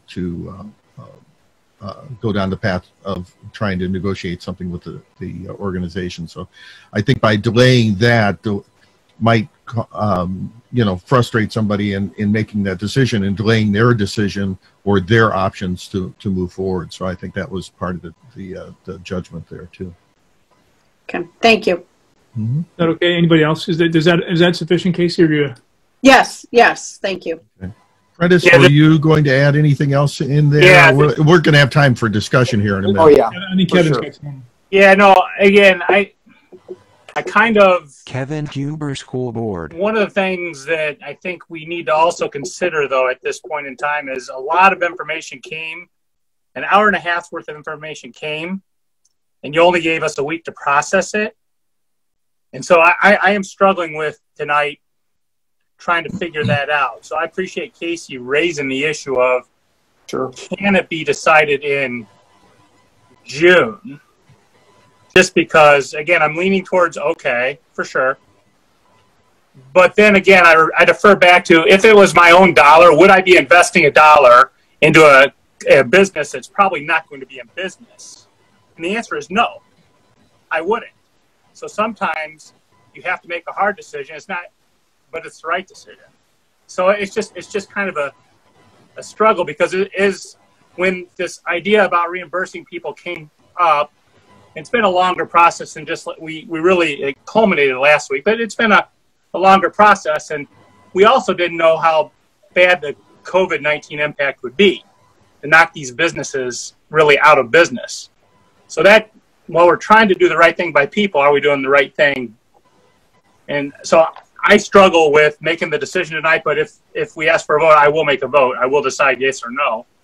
But I do think that there is some merit in going, can we sit on it for a little bit more time? And if we can't, and Jim, thanks for speaking up, because I forgot about that. Those people, you know, if they are bound by something where they have to make a decision, then we certainly have to make a decision tonight. We can't kick the can down the road any further. But if that's not, I don't know what that exact, you know, that line in the sand for them is. So Prentice, if you maybe can help me refresh my memory on that one. I know we probably talked about it a week ago. Sure. So is the question, is the decision that we're asking about whether or not they have to make a decision, yes or no, on a voucher, or what is that decision? That I'm not aware that the parents are under any kind of timeline. Rita Fisher curriculum. Rita, do you want to jump in here? Sure. At this point, we know that the two nonprofit companies have offered families vouchers rather than refund. All the other canceled trips were offered some form of refund, not 100% refund, but some form of refund with cancellation fees. For these two trips, there is no further negotiation forthcoming between these two companies, and families will not be offered an opportunity for any kind of refund. The only thing they're being offered by these two companies is a voucher for future travel. And we know that some of our families have requested, are interested in refunds rather than vouchers. So we're kind of at the point where there is really not any more information that's going to be forthcoming from these companies. We know that families are going to be offered a voucher or Casey Rooney School Board. Or nothing. If we do nothing, yeah. Go ahead, Casey. The reason I asked is I am really struggling with this decision. There are, as Prentice said, meritorious arguments on each side. I feel for these families in the position that they're in through no fault of their own, due to a 100-year pandemic. Who could have foreseen that? But I'm just really struggling with using taxpayer dollars to purchase trips that we then own for companies that I'm not a big better, but I'll take the bet that they're not going to be around. Okay. So, and again, I think that's consistent. That's why I am. Yeah, and I think that's consistent with what we talked about the other night. I think there's every reason in the world to believe that these vouchers, I wouldn't want to leave anybody with the impression that we're buying these vouchers because we think financially that's going to be a good deal for us. Pat Grudy, president. Because I'm with you, and probably the majority of us, it says very good chance either A, those companies won't exist, or B, those vouchers will either expire or otherwise be unusable within the time frame where they have any value at all. Although we did talk about maybe the companies would renegotiate that if, in fact, this time next year we can't do a trip because we still have COVID restrictions. So, I mean, clearly this is not a financial decision that you would, it's not like one I would make if I was going to invest my own money. I mean, there's no way, okay? Right. I think the rationale here became, okay, we know for at least a couple of the trips here, the way the vendors approached it, the families didn't get all, but they got most of their money back, okay? We have a situation here where we have families that were deciding to go on other trips. Again, not district trips, but I think we sort of talked about whether it's a district trip or not a district trip, kind of our name and reputation are hanging on it.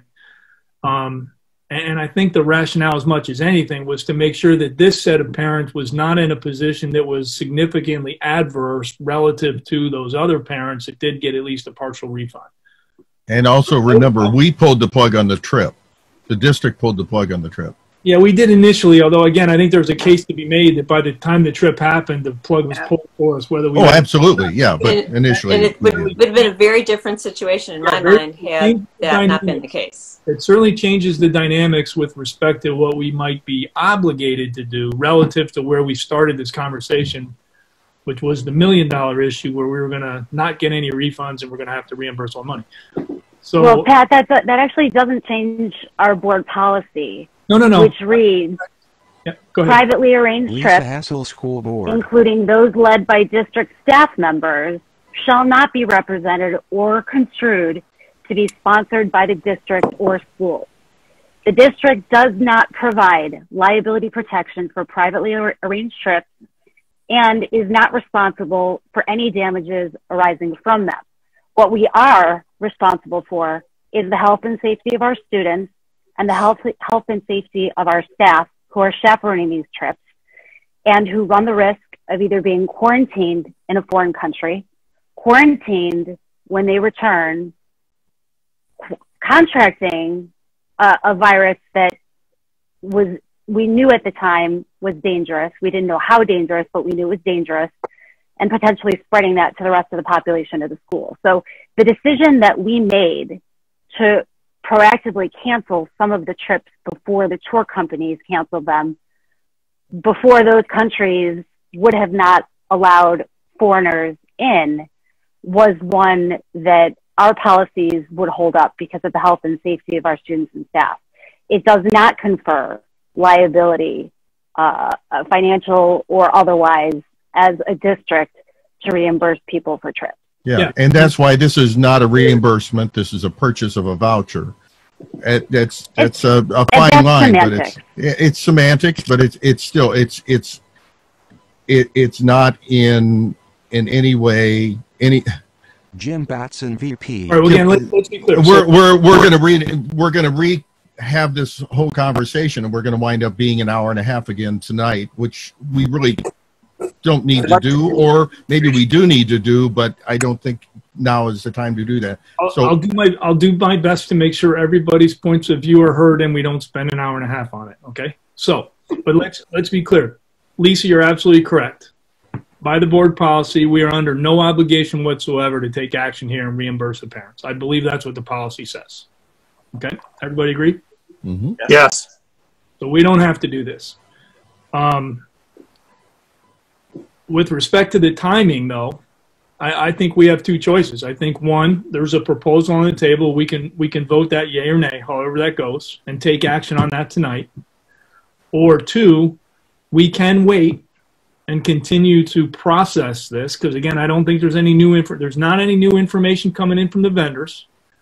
What will happen after this meeting? Because after this meeting, I suspect Reed is going to go to the parents and say either the board took action and here's what they decided to do, or the board didn't take action because, frankly, they're not planning on doing anything, okay? And we let the chips fall, at which point I would expect we would get feedback one way or another.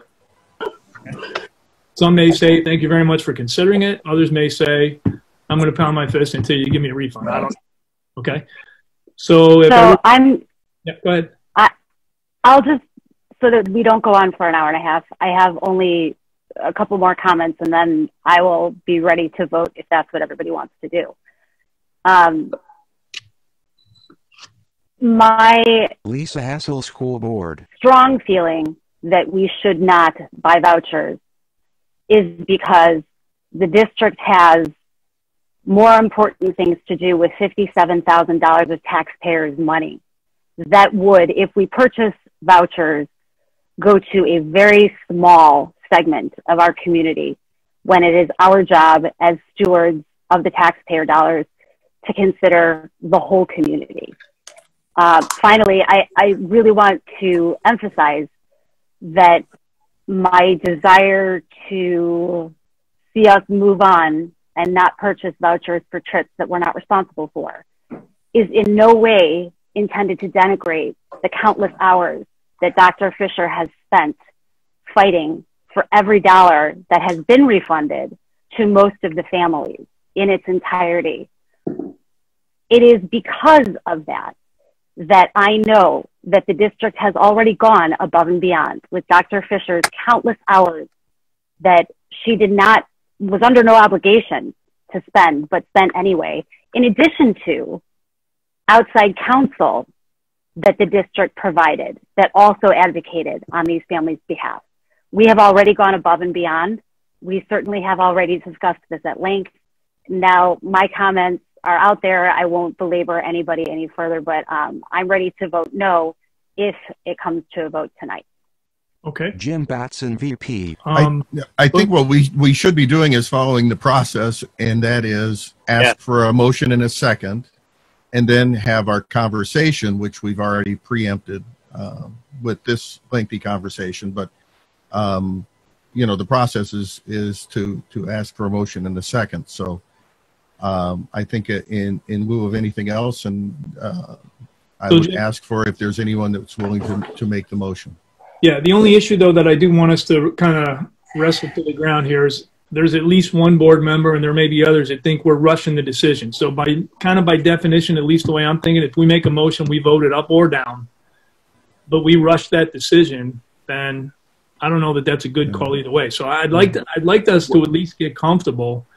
You know, that was Pat. That was the decision at the end of the hour and a half conversation the other day, is that we were going to bring the recommendation to this board. We were going to vote it up or down and move on from there. Yeah. This discussion has been happening without yet hearing what the recommendation is from our right. side. Yeah, we don't have the recommendation, and we don't have the motion to be able to yes, we discuss. did, but there's no motion. $55,000, 75%. Well, right. Dr. Lee did. Prentice, would you agree that you've given us your recommendation? Well, I mean, I haven't given you the official recommendation, but I let me suggest something, Pat, to your point. And by the way, sorry, you guys didn't hear it. We read it before the meeting. Go ahead, Prentice. Yeah, Pat. Okay, so let me make a suggestion here, but before I do that, let me say this. Prentice Lee, Superintendent. And you know, you got to do what you've got to do here. We understand, we respect that, but we also respect and understand all the dynamics here. We brought this forward initially because we believed it deserved that level of discussion, and it deserved that attention for the benefit of the families, you know, that invested in these trips. Understanding that there was no given in terms of that. We also mentioned at the committee meeting that if we did vote on the recommendation and the vote was up or down, either way, that's okay. I mean, that's all right. That's certainly fine. And that's certainly the way boards function. So I would just suggest to Pat's earlier report, let me read the recommendation. We can see if somebody wants to make a motion. Okay, if there is no motion, then we don't have anything. If somebody makes a motion, we can see if there's a second. Okay, and even if you get to the point, if you want to have some more discussion at that point, then we can. But even at that point, you know, you could vote yes, you could vote no, or we could come to agreement to table the motion. Yeah, so that would be your option. So I would suggest just let me read the recommendation, and then we'll see if there's a motion, if there's a second, if there's more discussion, and then where you want to go with that. So I think that, you know, just gives us a path forward. But there's certainly, you know, great arguments all around this, and that's why we're all struggling with this, right? I mean, that makes perfect sense. So if that's okay, Jim, go for it. And Pat, you know, that's what I'll do, and then we can see where that takes us, okay? And wherever that is, I forgot everybody hadn't heard the proposal. So yeah, if that is where, you know, wherever we're at is wherever we're at, and that's okay, right? So here's our recommendation. The administration recommends the approval of the potential district repurchase of designated cancel spring break education tour vouchers for 75% of face value and not to exceed $57,963, which is calculated by the full value of full face value of all those vouchers, $77,230 times 75 divided by 100 gives us a $57,963, and that would be from canceled rustic pathways, Thailand, and squads abroad, you know, Guatemala trips. So if somebody picks up the motion, since we know what the motion is, you can simply say, you know, I move as stated. You don't have to repeat all of that, and then we can see where that takes us. If there is a motion. If there's not a motion, then the issue is done, okay? At least for now. So that would be our recommendation, Jim, to the board. Thank you. Is there anyone that wants to make the motion?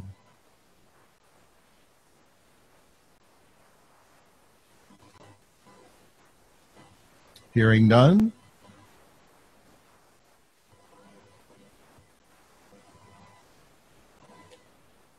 All right, so we can't table a motion if there's not a motion to table. Yeah, I'm going to go ahead and make that motion as presented. Okay. Anybody second? I'll second. Okay. Okay. Further discussion, comments, interest? Yeah. Since I was making the motion, just let me. The reason I made the motion is twofold. One, I'm most likely going to follow up with the motion to table, because if we have time tonight, I'd like to discuss it further in more detail or at the next meeting. But two, I also, is Rick on the, are any attorneys on the call, Prentice, right now, or anybody? No. Okay. Because my one other concern was, if we do this, are we setting a precedent that we are, in essence, so next year when something happens, and we know this is, but something else horrible could happen. We don't know. Of course. And then we've now set this precedent that there's this expectation that we are indeed really a backstop. And again, as much as we say we're not, the board is now going out potentially, this is just a thought, potentially going out and kind of taking an action. I just want to make sure legally, like Rick would say, Kevin, by doing this motion, because again, we could have basically said we're setting up a scholarship program and buying vouchers for the scholarship program. Okay, we could have said that, and that's different, but we didn't. So I just want to make sure we're not setting a bad precedent. But Kevin, I wanted to get the motion on the table, Prentice, and I think it's worthy of that. Yeah, thanks, Kevin. Kevin, thanks. One comment. As you know, Lynn Himes worked with us on the worked with Rita on the rustic pathways, and I talked to Lynn several times. We could actually, part of the reason that we put rustic pathways and squads abroad in it is because it's only for those trips. So in the future, as we get into what the new reality is going to look like, I think Casey and I had a conversation about this at some point, what the new reality is going to look like. As we spoke last week in committee, it will be not only us, but all schools will be making it very clear to parents that, you better buy insurance. Okay. And beyond that, you're on your own. You're on the financial hook here. The school district is not going to be on the financial hook for this trip. So I think, Kevin, I'm confident in telling you that we're safe in that regards. This is not unlike negotiations, contract negotiations, when we do something and we say it's not precedent setting, but that's part of the reason that we named specifically these two companies and these two trips in that motion, because it would only obligate us, if you voted yes, it would only obligate us to these two trips and not future trips. Pat Grudy, president. Okay, thank you. I envision going forward, we're going to need to do something like have something that each parent signs off that says they understand that. The problem is most of our parents don't understand board policies that say, hey, we don't have to pay anything here. But I think we got to pull that out front and center and say, you're signing up for this trip. We hope you go. But if you don't go for any reason, including, a pandemic or some other thing, it's not us. We've got to get out of that. And Kevin, I would certainly hope we would work with the attorneys to get something that makes it crystal clear. We're telling you up front that if you sign up for this, you're on the hook for it. I mean, I think here the gap is we didn't give people the board policy that says if the trip gets canceled, you're not going to get your money back. But the contract that they signed was directly with the tour company, not with the district. Look, your point's valid. I don't disagree with it. I really don't. So I'm respecting what you're saying. I mean, there's part of me though that looks at this too and says, there are a lot of things that we do that only benefit a few people. Okay, Mark, how much is the tennis court rebuild in Libertyville? $500,000, correct? Mark Copeman, B&G. just over 400,000. Okay, how many people play tennis every year? Right. At Rudy President. You can do the math. I've done the math real quick. I say for a lot of our athletic programs, we don't have a whole lot of people in some of these sports, and we spend a lot of money on it. So, you know, it's a little hard sometimes to get to a numbers games as well, but there's only a few people because we do that for small groups of people in other different ways. So don't our gym classes? I'm just trying to say that happens. Yes, they do. So again, I don't. I got a list of things. Anybody that's opposed to voting. Are we taking turns, or how are we doing this? No, go ahead. Karen Lundstedt, Secretary. Okay. Go ahead, Karen. So as I've thought this through since last week's meeting, and kind of got a sense that this would be the recommendation, I will not be able to support it, and for these reasons. First of all, the trip, is my best understanding, is the trip would not have gone when the actual time came. We were going to cancel it ahead of time, but at the time that the trip would have gone, it would not have come, correct? No, that's true. Then, well, first of all, what I meant to start with, and I'm sorry, I should have started with this, is thanks so much to Rita, to Dr. Fisher, for all the work she did. I believe that what the offer that came from these two companies is significantly more generous than where they began the negotiations. So there's certainly a great deal more offered to the families who signed these contracts with these companies to take these trips and did or did not decide to use insurance. Of course, not knowing that there was going to be this, unprecedented pandemic, but nonetheless, thank you so much for what you've done on behalf of all these families and the great offer of 100% voucher that is so much higher than what it began with, is my understanding. So thank you for doing that, and I hope the families really appreciate all the work that's gone on for that. Karen Lundstedt, Secretary. It was a contract signed by the families with the company. I believe that that they would have had the option to have insurance. I don't know if that insurance would have paid off here or not, so I don't, I'm just saying these are the thoughts that I've had. I know that, as other members of the board have alluded to, we have not yet discussed how we're going to revamp the way we move forward with these trips, but we know that we need to change. So that is a point to me against purchasing a voucher that not only do we not know if the company is going to be in business, but we don't even know if we would be approving a school trip even within that year. We don't know if we're ready to do that or not. We know that we've got a lot to think about. To Lisa's point, as she read the board policy, to me, this violates board policy. It's not just that we're not following board policy. I do think it sets a precedent for the future, even though maybe we're being particular with these two companies and naming their names. It still is setting a general precedent that we're going to do a wonderfully kind thing to try to help out these families who are finding themselves in this position, as are, I would say, a large portion of our school kids, the students and their families also suffered some loss of trip planning over spring break and other trips. So they're not alone. I certainly am working on negotiating a trip that I made the decision to buy the room that had a no cancellation policy, and even though the government won't allow me in the country, I'm still working on trying to get my funds back. So it's not a unique situation. But most of all, I can't, in good conscience, approve $58,000 potential spending of taxpayers' money for this. I just can't. I mean, there's a part of me that wants to. I can't. I just feel like it's not something I can jump on the bandwagon. So there's my thoughts. Okay, good input, Karen. I'll jump in when you. I'm done. Don Carmichael School Board. Okay. I also agree that it's inconsistent with policy. However, I don't think that the policy expressly forbids us from doing this. But I think that it's definitely inconsistent with policy. I have been a parent who has purchased these trips, and I have been a leader of these trips, and in no case did I think it was the school's responsibility if anything happened. In fact, when we signed our contract for the kids to go to Cuba, we knew that at any moment they could shut Cuba down, and we would be out those costs. It was also a humanitarian trip, and at that point, there wasn't a company to go after. Like, you're not going to So that wasn't an option.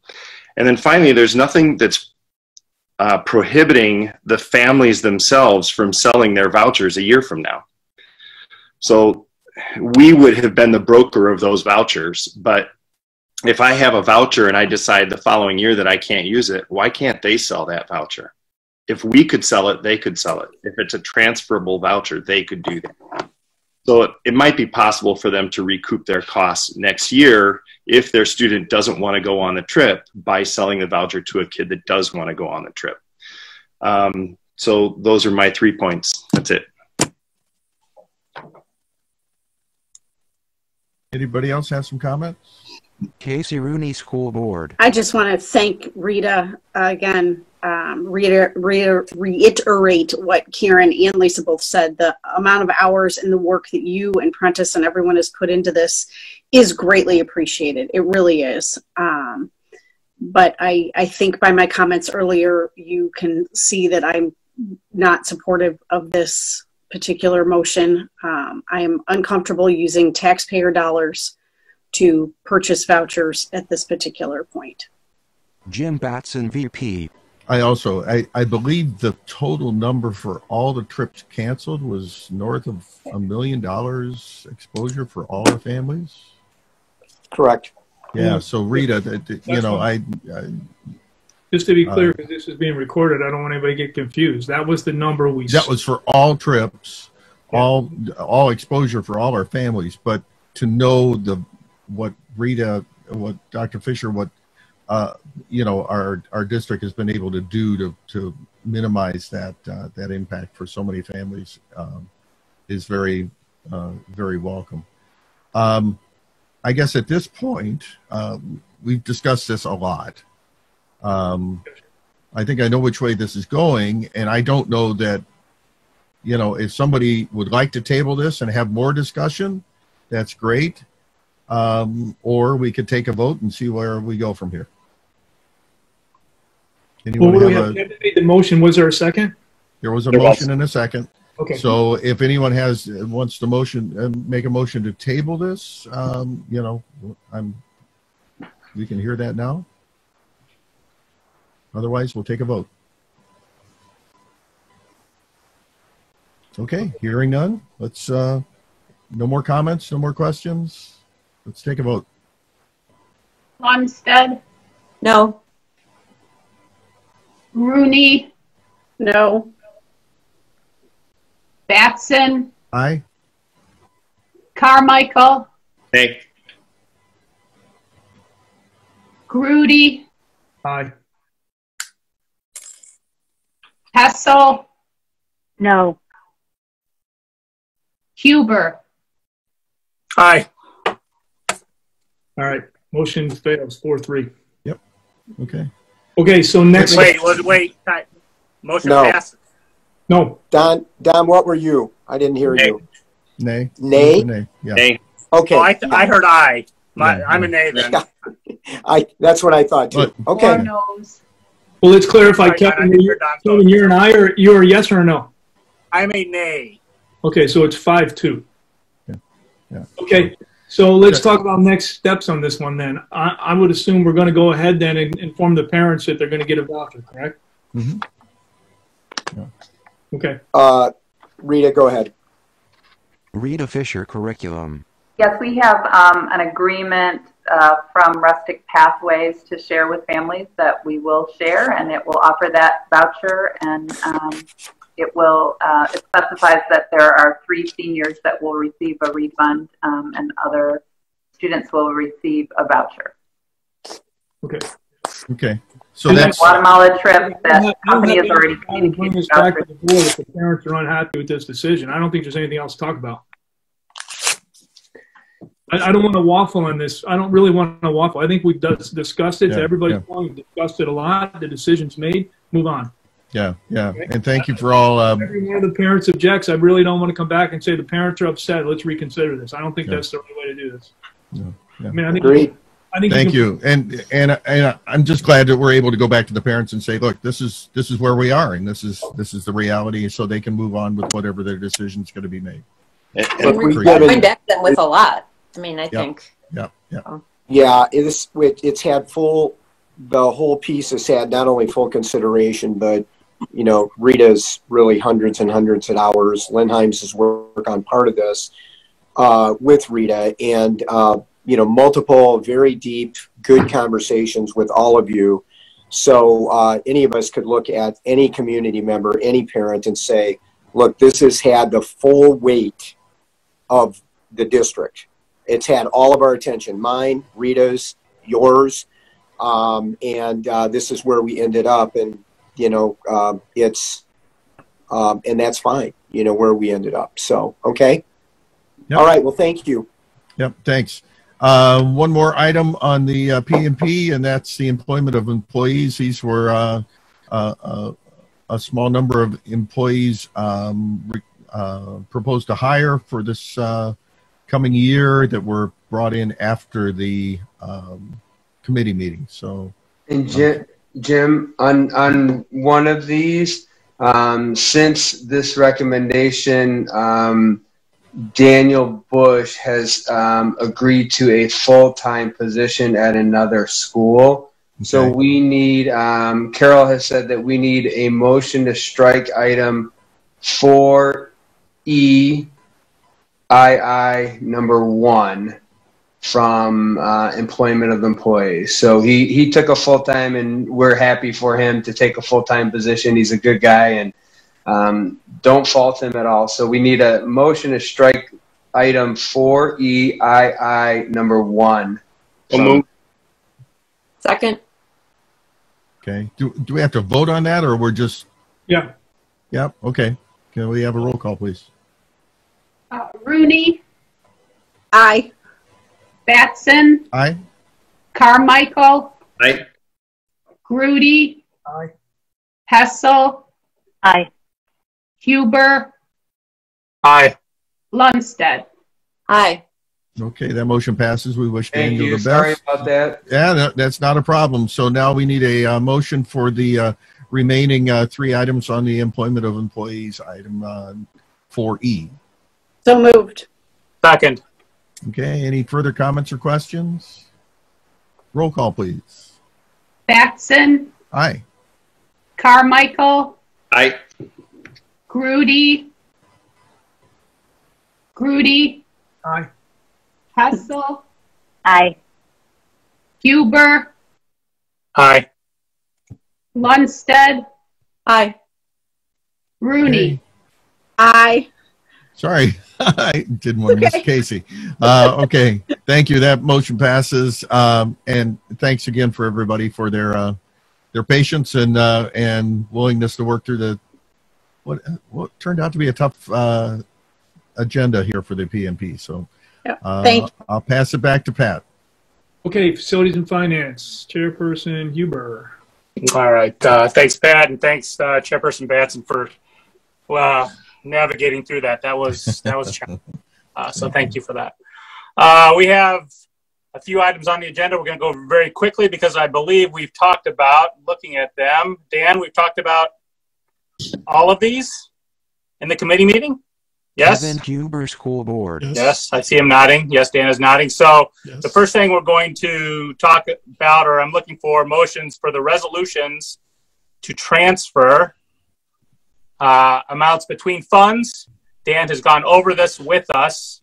So the first resolution is authorizing a transfer from the Education Fund into the Operations and Maintenance Fund as presented. It's not, no, not yet. It's there. No, it's there. So what we talked about is this is something we'll bring in June due to the nature of these online meetings to give Daniel Stanley business. Really the public, trying to give them more notice that at the June meeting we have to have a hearing for this, particularly this resolution. You have to have a hearing, so we'll do that at the June meeting, and just kind of another public thing. The working cash, you could just do it now, but we decided to wait and have everything done in June. So this is just an FYI to the public. All right, just quickly for the record, then read it into the record what these resolutions are, real quick, what they exactly do. Take a minute. The first one moves $6 million from our ed fund to our O&M fund in order to help pay for those big construction projects that are virtually done at LHS and the other ones that are, under progress right now. That's to transfer the cash to actually pay our capital projects fund that's been paying this month after month. The second resolution is working cash. It's another transfer, but the legal term you have to use is an abatement. It just means that it's essentially a transfer of that one was, I believe, 5 million. 5 million that transferred to the capital directly into the capital projects fund. It's an abatement directly into that. Okay. Third one. There's Dan, no third one. Oh, we had something in the materials. No, those were the two for A. Okay, you want to talk about that? I mean, again, in the materials, in the meeting materials, we have another resolution, which I guess is at B. Yes. Okay, you want to go? Does anybody have any questions on those two transfers? No. No. Okay, Dan, you want to talk about B? Yeah, B and C are basically the same thing.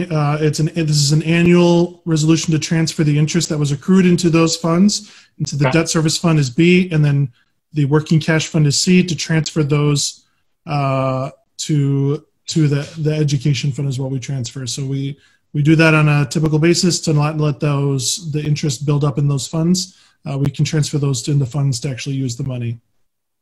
All right, great.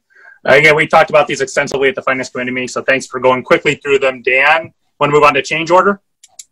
We need approval. We need authorization for those two resolutions, the interest transfer ones. Okay, Yes. sounds we can do those then. May I have a motion? I'll move to direct authorize a transfer of interest from the debt service to the ed fund. Second. Thank you. Thank you. Cool. Mark, any questions on that? All right, Carol, you want to call it? Carmichael. Aye. Grudy. Hessel. Aye. Huber. Aye. Lundstedt. Aye. Rooney. Aye. Batson. Aye. Okay. And I'll make the motion for the second one, authorizing the transfer of interest from working cash to the ed fund. Second. I second. Thanks, Lisa. All right. Questions? All right. Carol? Grudy. Aye. Hessel. Aye. Huber. Aye. Lundstedt. Aye. Rooney. Aye. Batson. Aye. Carmichael. Aye. All right. Thank you. Thanks, Dan, for shepherding me through there. All right. The most dreaded word in construction is change orders. Dan, you want to talk about change orders in Vernon Hills? Yep. So this is a change order for $65,984 that requires board approval. That's not something that Prentice nor I can sign for this project. As a reminder, so this is in the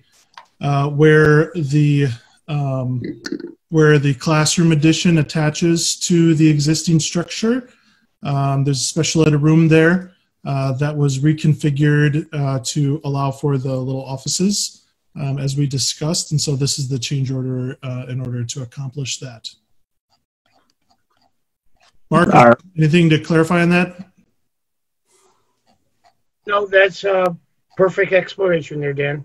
Well, look at that. And again, all right, so discussed it last week. Pat Grudy, President. All right. Any other comments, questions on the $65,984 change order request? Seeing none, we have a motion to approve the change order as presented. So moved. So moved. All right. Second. Thank you. All right. Carol? Hessel.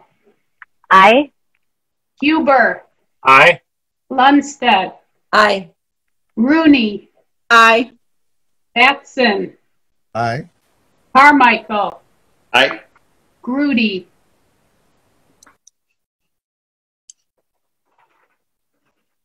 We're just anxious to get the thing going. That's why we jump on it.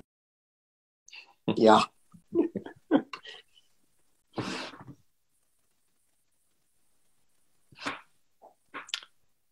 Is Kevin frozen? I think Kevin might be frozen. Nope. Am I out? There you There are. you are. There we are. Yeah, I'm sorry. Yes, of course. Yes. Change order. Love it. Wonderful. All right. Kevin Huber School Board. All right.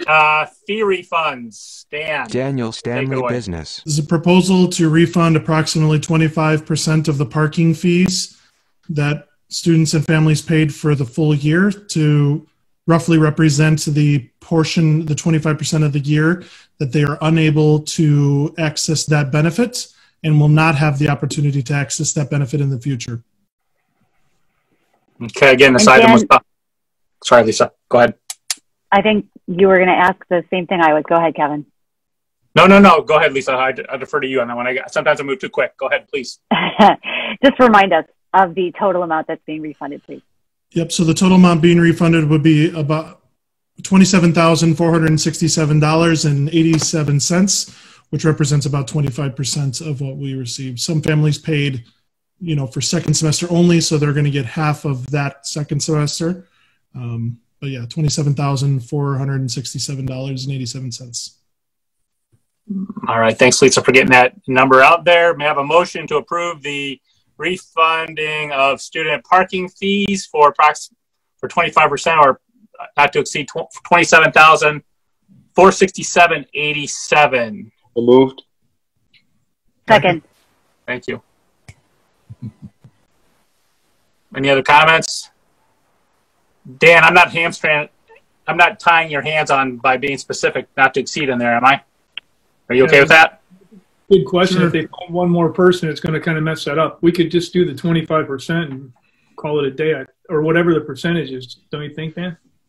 Yeah, I think 25% makes it easier. And so it's more of the FYI. It's 27,467 is what we're anticipating. So. Yeah, I just worry that there might be one more person they find or something, and then all of a sudden we have. But so either way. Would the maker of the motion accept a friendly amendment to make it just 25%? Yes. All right. Okay, that's good. Second. Okay with that? Yes. All right. Thank you. Okay, we're going to go ahead and amend. Carol can amend the motion just to say 25%. Okay. Huber. Aye. Lundstedt. Aye. Rooney. Aye. Batson. Aye. Carmichael. Aye. Grudy. Aye. Hessel. Aye. All right. Kevin Huber School Board. Wonderful. Now the next item is something I think the entire board is very actually supportive of. So you want to tee this one up for us, Dan? This is the summer food. Yep. So this is the proposal from Chartwell's to continue the summer, or to continue the food service program through the summer. So the rates are there for breakfast at $1.75 for breakfast, and then a lunch at $3.10. They've served approximately 600 of each. They're saying each week. So what they'll actually bill us for actual meals that are made and served. It'll run starting next week, so the week of Memorial Day through August. We did through August because whenever we get back to school. So if we have a slightly delayed school, we don't know. But normally it would, all else being equal, it would go through August 10th. Daniel Stanley Business. Sorry. Really would go through August 10th, which would be 12 weeks. And so if you use those numbers, so if you roughly use the 600, for breakfast, 600 for lunch at those rates, it would cost approximately $34,920, or think $35,000 for those meals. In addition, there is a special summer food program through the state that's ultimately through the U.S. Department of Agriculture. I believe it's the USDA, where we can get a reimbursement for the breakfast and lunch meals. And if you see there on that proposal, it's the other. And if you happen to notice, those other reimbursements are higher than our actual cost. So under this system, it would cost us approximately $35,000 for the meals, and we would end up receiving approximately $46,000 from the state, which is passed on through the government. So normally the programs it's a little bit weird, right? But one, the program recognizes that there are sometimes additional costs to programs other than strictly the meal costs. So, you know, we've got some folks that are potentially putting in more hours to help accomplish this. And so that can help offset our costs in that way. That's not really reflected in these prices or necessarily something that Chartwells would have to do. But also probably in a normal circumstance, the prices for the meals wouldn't be quite as low because there would be much more maybe options available or something like that. So this is the program that they're presenting us with, and the way it would work is we wouldn't actually get billed for this until August. So, you know, Chartwells would keep track of it because normally we're done billing now, and then they don't bill us again until August, and that's really how their system is set up for us. So they will defer billing on us for this until August, and you know, we'll put in for the meals as we, you know, every month as we do, and we may not. Who knows when we're going to actually get that money? Because sometimes our money from the state is a bit delayed. You know, sometimes we have to wait a few months. So they actually, when the cash is going to come, it's all really ideally would be later in the fall. So. All right. All right, great. So any other questions of Dan or staff? All right, seeing that we have a motion to approve the summer food service. Yeah, Pat. LHS? Where do they actually do the work? They're going to do it at LHS because Vernon Hills cafeteria is under construction. Okay. All right. Other questions? All right. Seeing them, we have a motion to approve the summer food service program, to allow the administration to administer a summer food service program as presented. I'm delighted to move to do that. Second. All right. And I also heard, I think, Karen in there too. So, Carol, if you can work your way through all those. I think we'd all like to move and second this one. Yes. Yes. So, no other questions on this one? You want to call the vote? Lundstedt. Aye. Rooney. Aye. Batson. Aye. Carmichael. Aye. Grudy. Aye. Hessel. Aye. Huber. Aye. All right. So going from a fun one to a more challenging one, Dan, you want to talk about the transportation contract agreement and what you all are proposing? Daniel Stanley Business. Sure. As discussed in our committee meeting a week ago, this is an amendment to our contract with Lakeside to pay them 85% of our normal charges from the period of March 16th through April 30th. With that, back then, in the middle of March, we thought we were closed. The anticipation is maybe we would be open maybe in a few weeks. We told them, please hang on to everybody. We need to be ready to go. When that got delayed till April 30th, we then again asked them, please be ready to go May 1st. And so we asked them to keep everybody on to keep that going.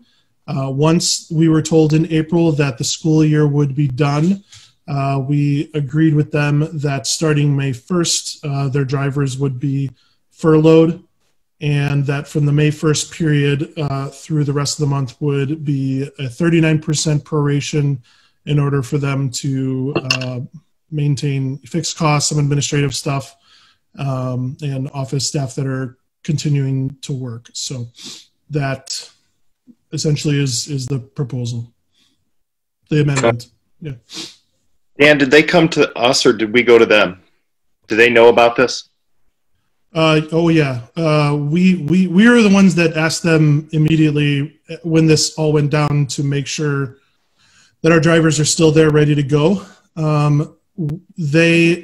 So that was, you know, everyone was in a whirlwind for probably about 2 or 3 weeks there, and then we started talking with the contractor in terms of, okay, so we want them to stay. So then how much are we paying? And so we've been talking about that for the last month and a half.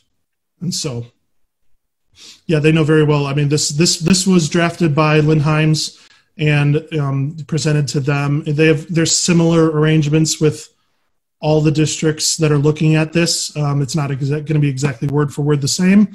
Not everybody's agreeing to pay the same amount of rates and stuff like that. So, but this is our amendment to that contract. It is similar to CEDAW's doing a similar thing with this company.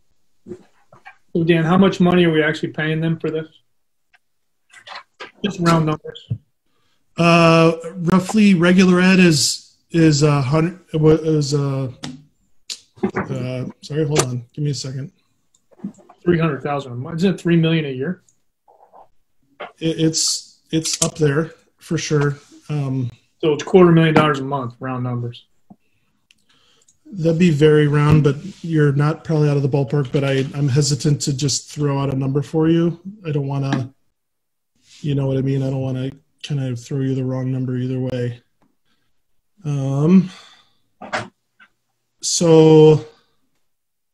This is, so for reference, our bill in February for regular ed was about 136,000, and then our prorated bill then for April is about 128,000. But there's less days in February, so it's not apples to apples exactly right. And then special ed.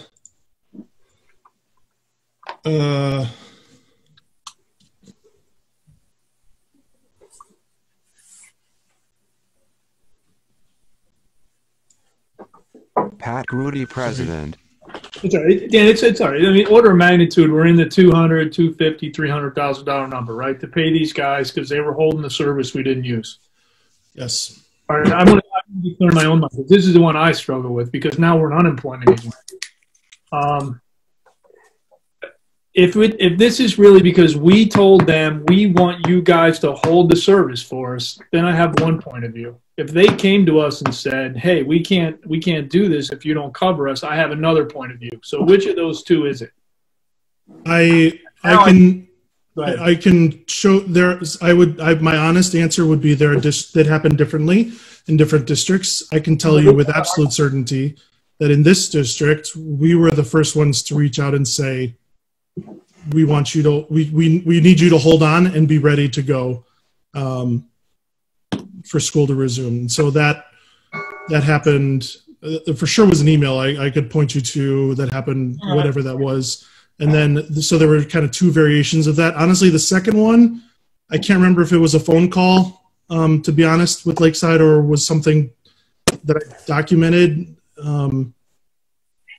Okay, but and then once they announced school was over, everyone knew, like, all right, the drivers are going to be furloughed. Yeah, but they're still asking us to cover a pretty substantial amount of money of their fixed costs. Pat Grudy, President. So I don't want to minimize that it's not a small amount of money. I would not say more that. than the money we voted down already, that's for sure. I will say, so it sounds to me like we really encouraged them to still be available. And so even if they were planning to get rid of their people, they would have stopped because we told them not to. I would say we more than encouraged. I don't want it. Demanded is too strong of a word, but we wanted them ready to go.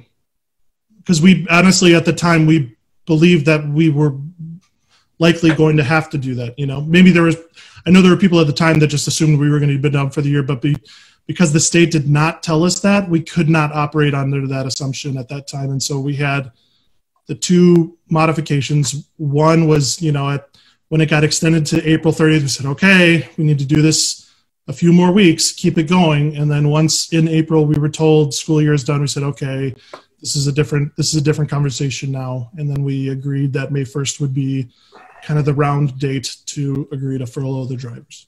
Okay, then two last very quick questions. One, there's a language in here about us getting reimbursed for this, right?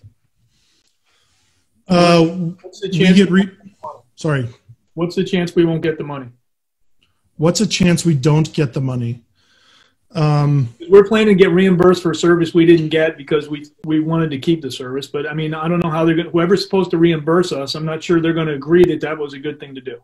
It's the state. So part of the reason for this amendment too is the state telling us as this kind of settled out, and everybody was asking this question. I mean, every district was asking these same questions. Like, if everybody's doing this, like, are we going to get reimbursed? Because for some districts, that's a significant amount of money, and it's no small amount of money here. Yeah. And so the guidance that we were told explicitly, and I could point you, I don't have it ready for it, but I could point you what ISB said is they're looking for a written agreement to such effect, which is exactly what this is.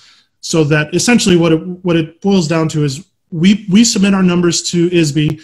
They're going to reimburse us. How much they reimburse us, I don't know. We're definitely going to get something back. But right now, what we actually get back will be totally dependent on whatever happens with the state budget. But I guarantee you we will get something back. Right now, no one knows how much it is, but it is reimbursable. So it is definitely potential to get reimbursed. And when I say reimbursed, I do not mean 100%. So in a perfect world, it'll never get reimbursed 100%. Regular ed is a pretty low percentage. Special ed is much higher in terms of the reimbursement from the state. And yeah, so we would definitely get reimbursed something. And so essentially what they would have to do is audit us. They audit us every few years. They would audit us. Part of the documentation they would request for this time period would be this agreement, which we would furnish to them. So. All right, but in Section 3, so if let's just make it up. If we pay them $100,000 here in Section 3, does that assume we're going to get $100,000 from ISB or not? No. Jim Batson, VP. We potentially would get the amount that we would normally get reimbursed if the bus service was running, correct? Yeah, but we're only paying them 39% of what we would normally pay. So we would only want 39%. Yeah. So the question of the question is not what you get reimbursed. The question is whether it counts as reimbursable. So they put together the bucket of money that is considered reimbursable, call it $1 million, and then what they actually reimburse us is based on a formula that they figure out, taking into account how wealthy the district is, how much money it was appropriated from the state government, and all those kind of things. And that's the amount that we actually get reimbursed. Okay, so to clarify Section 3, what that means is we're going to pay the bus company as long as ISB says it was a reimbursable expense. The bus company keeps our check, and we get whatever we get from ISB. Which is what everybody's assumption is, including the state. That's what the state told us. So. Okay. And last but not least, how will we know if they get anything from anybody else? Section 2. Frankly, how do we know they didn't furlough their drivers anyway? How would we know?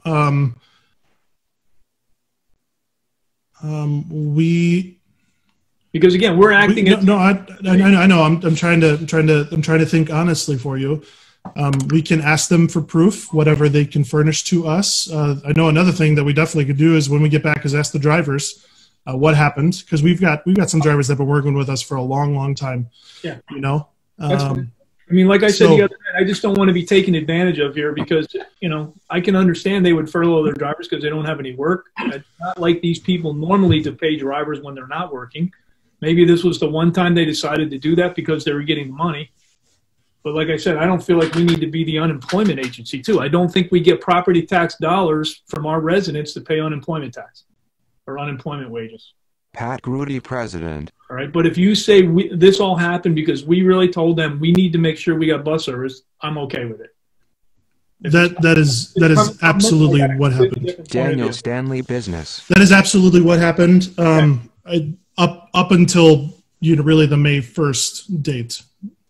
Right, because that was the date we all agreed. We knew in April that starting May 1st, we are not going to need them ready to go, and so that's when they were furloughed, and that's what the smaller reimbursement is, the 39% for the few weeks in May.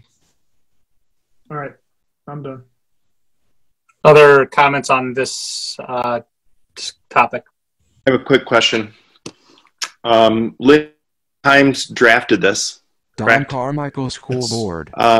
So under the CARES Act, there's a directive, section titled Continued Payments to Employees that addresses who we have to pay.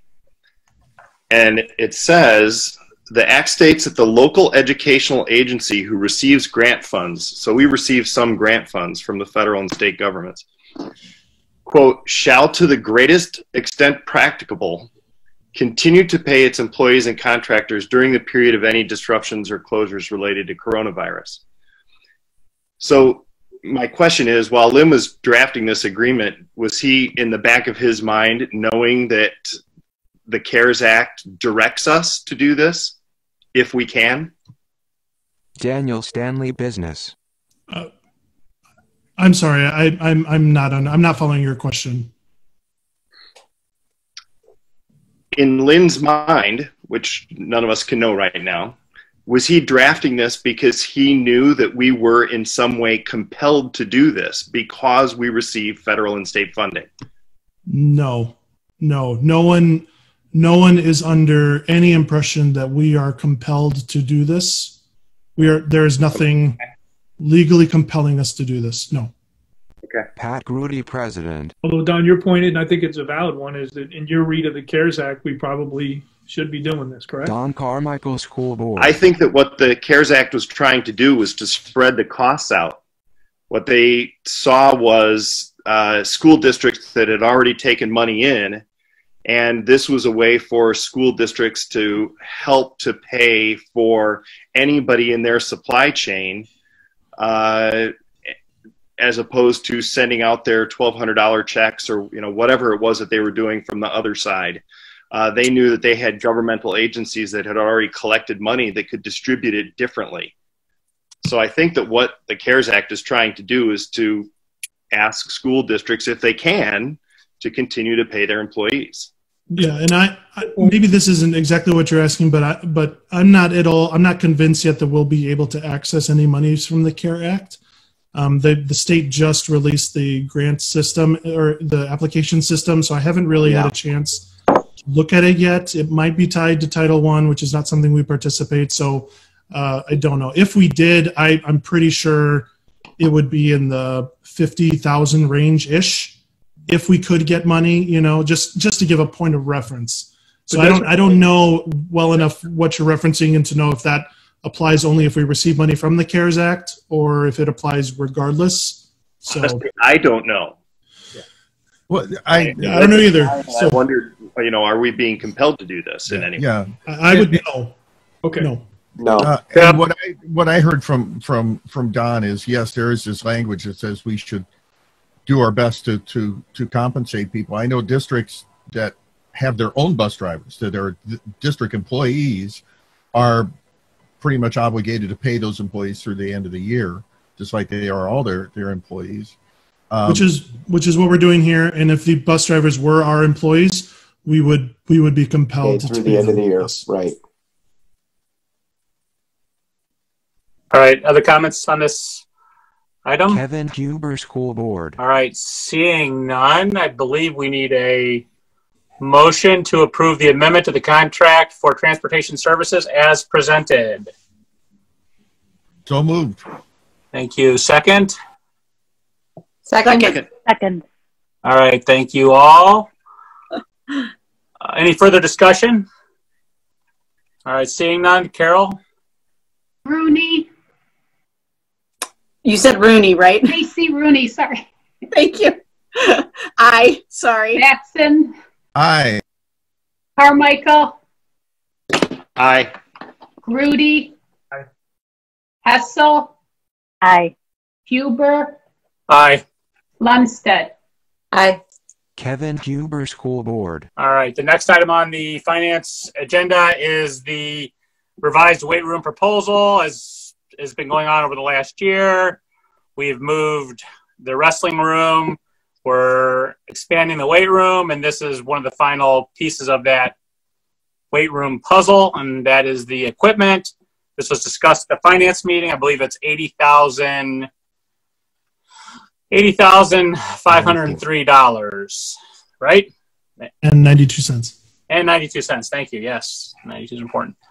Do we any other comments regarding what was discussed at the finance committee? No. Okay. Seeing none, may I have a motion to approve the LHS revised weight room proposal as presented? So moved. Thank you. May I have a second? Second. Thanks, Don. Okay. Other discussion? Again, nothing. Carol? Batson. Aye. Carmichael. Aye. Grudy. Aye. Hessel. Aye. Huber. Aye. Lundstedt. Aye. Rooney. Aye. All right. I think one of the final things on our committee report was with all the construction going on, we need to clean up. And so we have some cleaning of the Vernon Hills and Are we doing anything at Libertyville, or is it just all Vernon Hills cleaning? Dan? Mark? This is all Vernon Hills. All Vernon Hills. So all that good stuff we're doing at Vernon Hills, we bid out the cleaning, and the contract was awarded to Data Center Services for $18,605. May I have a motion to approve the contract as the recommendation as presented? Excuse me. So moved. Thank you, Lisa. May I have a second? Second. Thanks, Jim. All right, Carol. Carmichael. Aye. Grudy. Aye. Hessel. Aye. Huber. Aye. Lundstedt. Aye. Rooney. Aye. Batson. Aye. All right. Anybody else have any finance stuff, facility stuff? We should probably have some kudos to Mark and his staff there for saving us some money on that last bid because they're doing a bunch of that work in-house. Yeah, great point, Don. I think bad me. I should have said something. We talked about that at the Finance Committee meeting, so thank you, 100%. Hey, Dan, I also want to thank you for just the financial package in general. I mean, a lot of that's really gotten clearer and clearer over the last year and a half or so, and I really haven't mentioned it, but just the way you're displaying the investments and summarizing the big ticket expenses and stuff like that makes it real easy to look at what's going on. So I appreciate that. Yeah, we got I'm just glad you look at it. That's helpful. I looked at the investment stuff a little more than I usually do this month, and I liked your graph that showed all the short-term and long-term stuff. I'd like to get 3.5% on my money. Can you find me a way to do that? Sure. Go back 3 years ago. Yeah. I noticed that and kind of bursted my bubble when I saw that, like 2016 or 2018, I guess it was. Mm-hmm. All right. I believe that may be it for finance. Again, we probably should throw kudos out to all the staff, Prentice, Rita, Dan, Mark, everybody who's helped us work our way through this virus. Bryant, thank you all. I don't think it goes without saying. We know you are all working tirelessly, and we know that you thank the teachers and building staff for us, but we need to thank you all. So thank you for that. So I'll turn it back to Pat. All right, good job. Thanks, Kevin. Last but not least, Lundstedt, Cedal. Secretary. Yeah, just real quick, we have our quarterly governing board meeting coming up June 5th, which I think we're actually having live. I'm not quite sure how they're going to do that, but from what I can tell, we're going to actually physically be there. The budget will be presented. The budget that we will be voting on, the proposed budget, $58,813,300, leaving a fund balance of $14 million. It's considerably less than it is this year. They've got a couple things going on there. Many schools are taking back programs. There's a decreased enrollment and staffing going on, partly because they've frozen admissions, but for all kinds of reasons. They actually have changed the tuition increase that they were recommending from 3% down to 2%.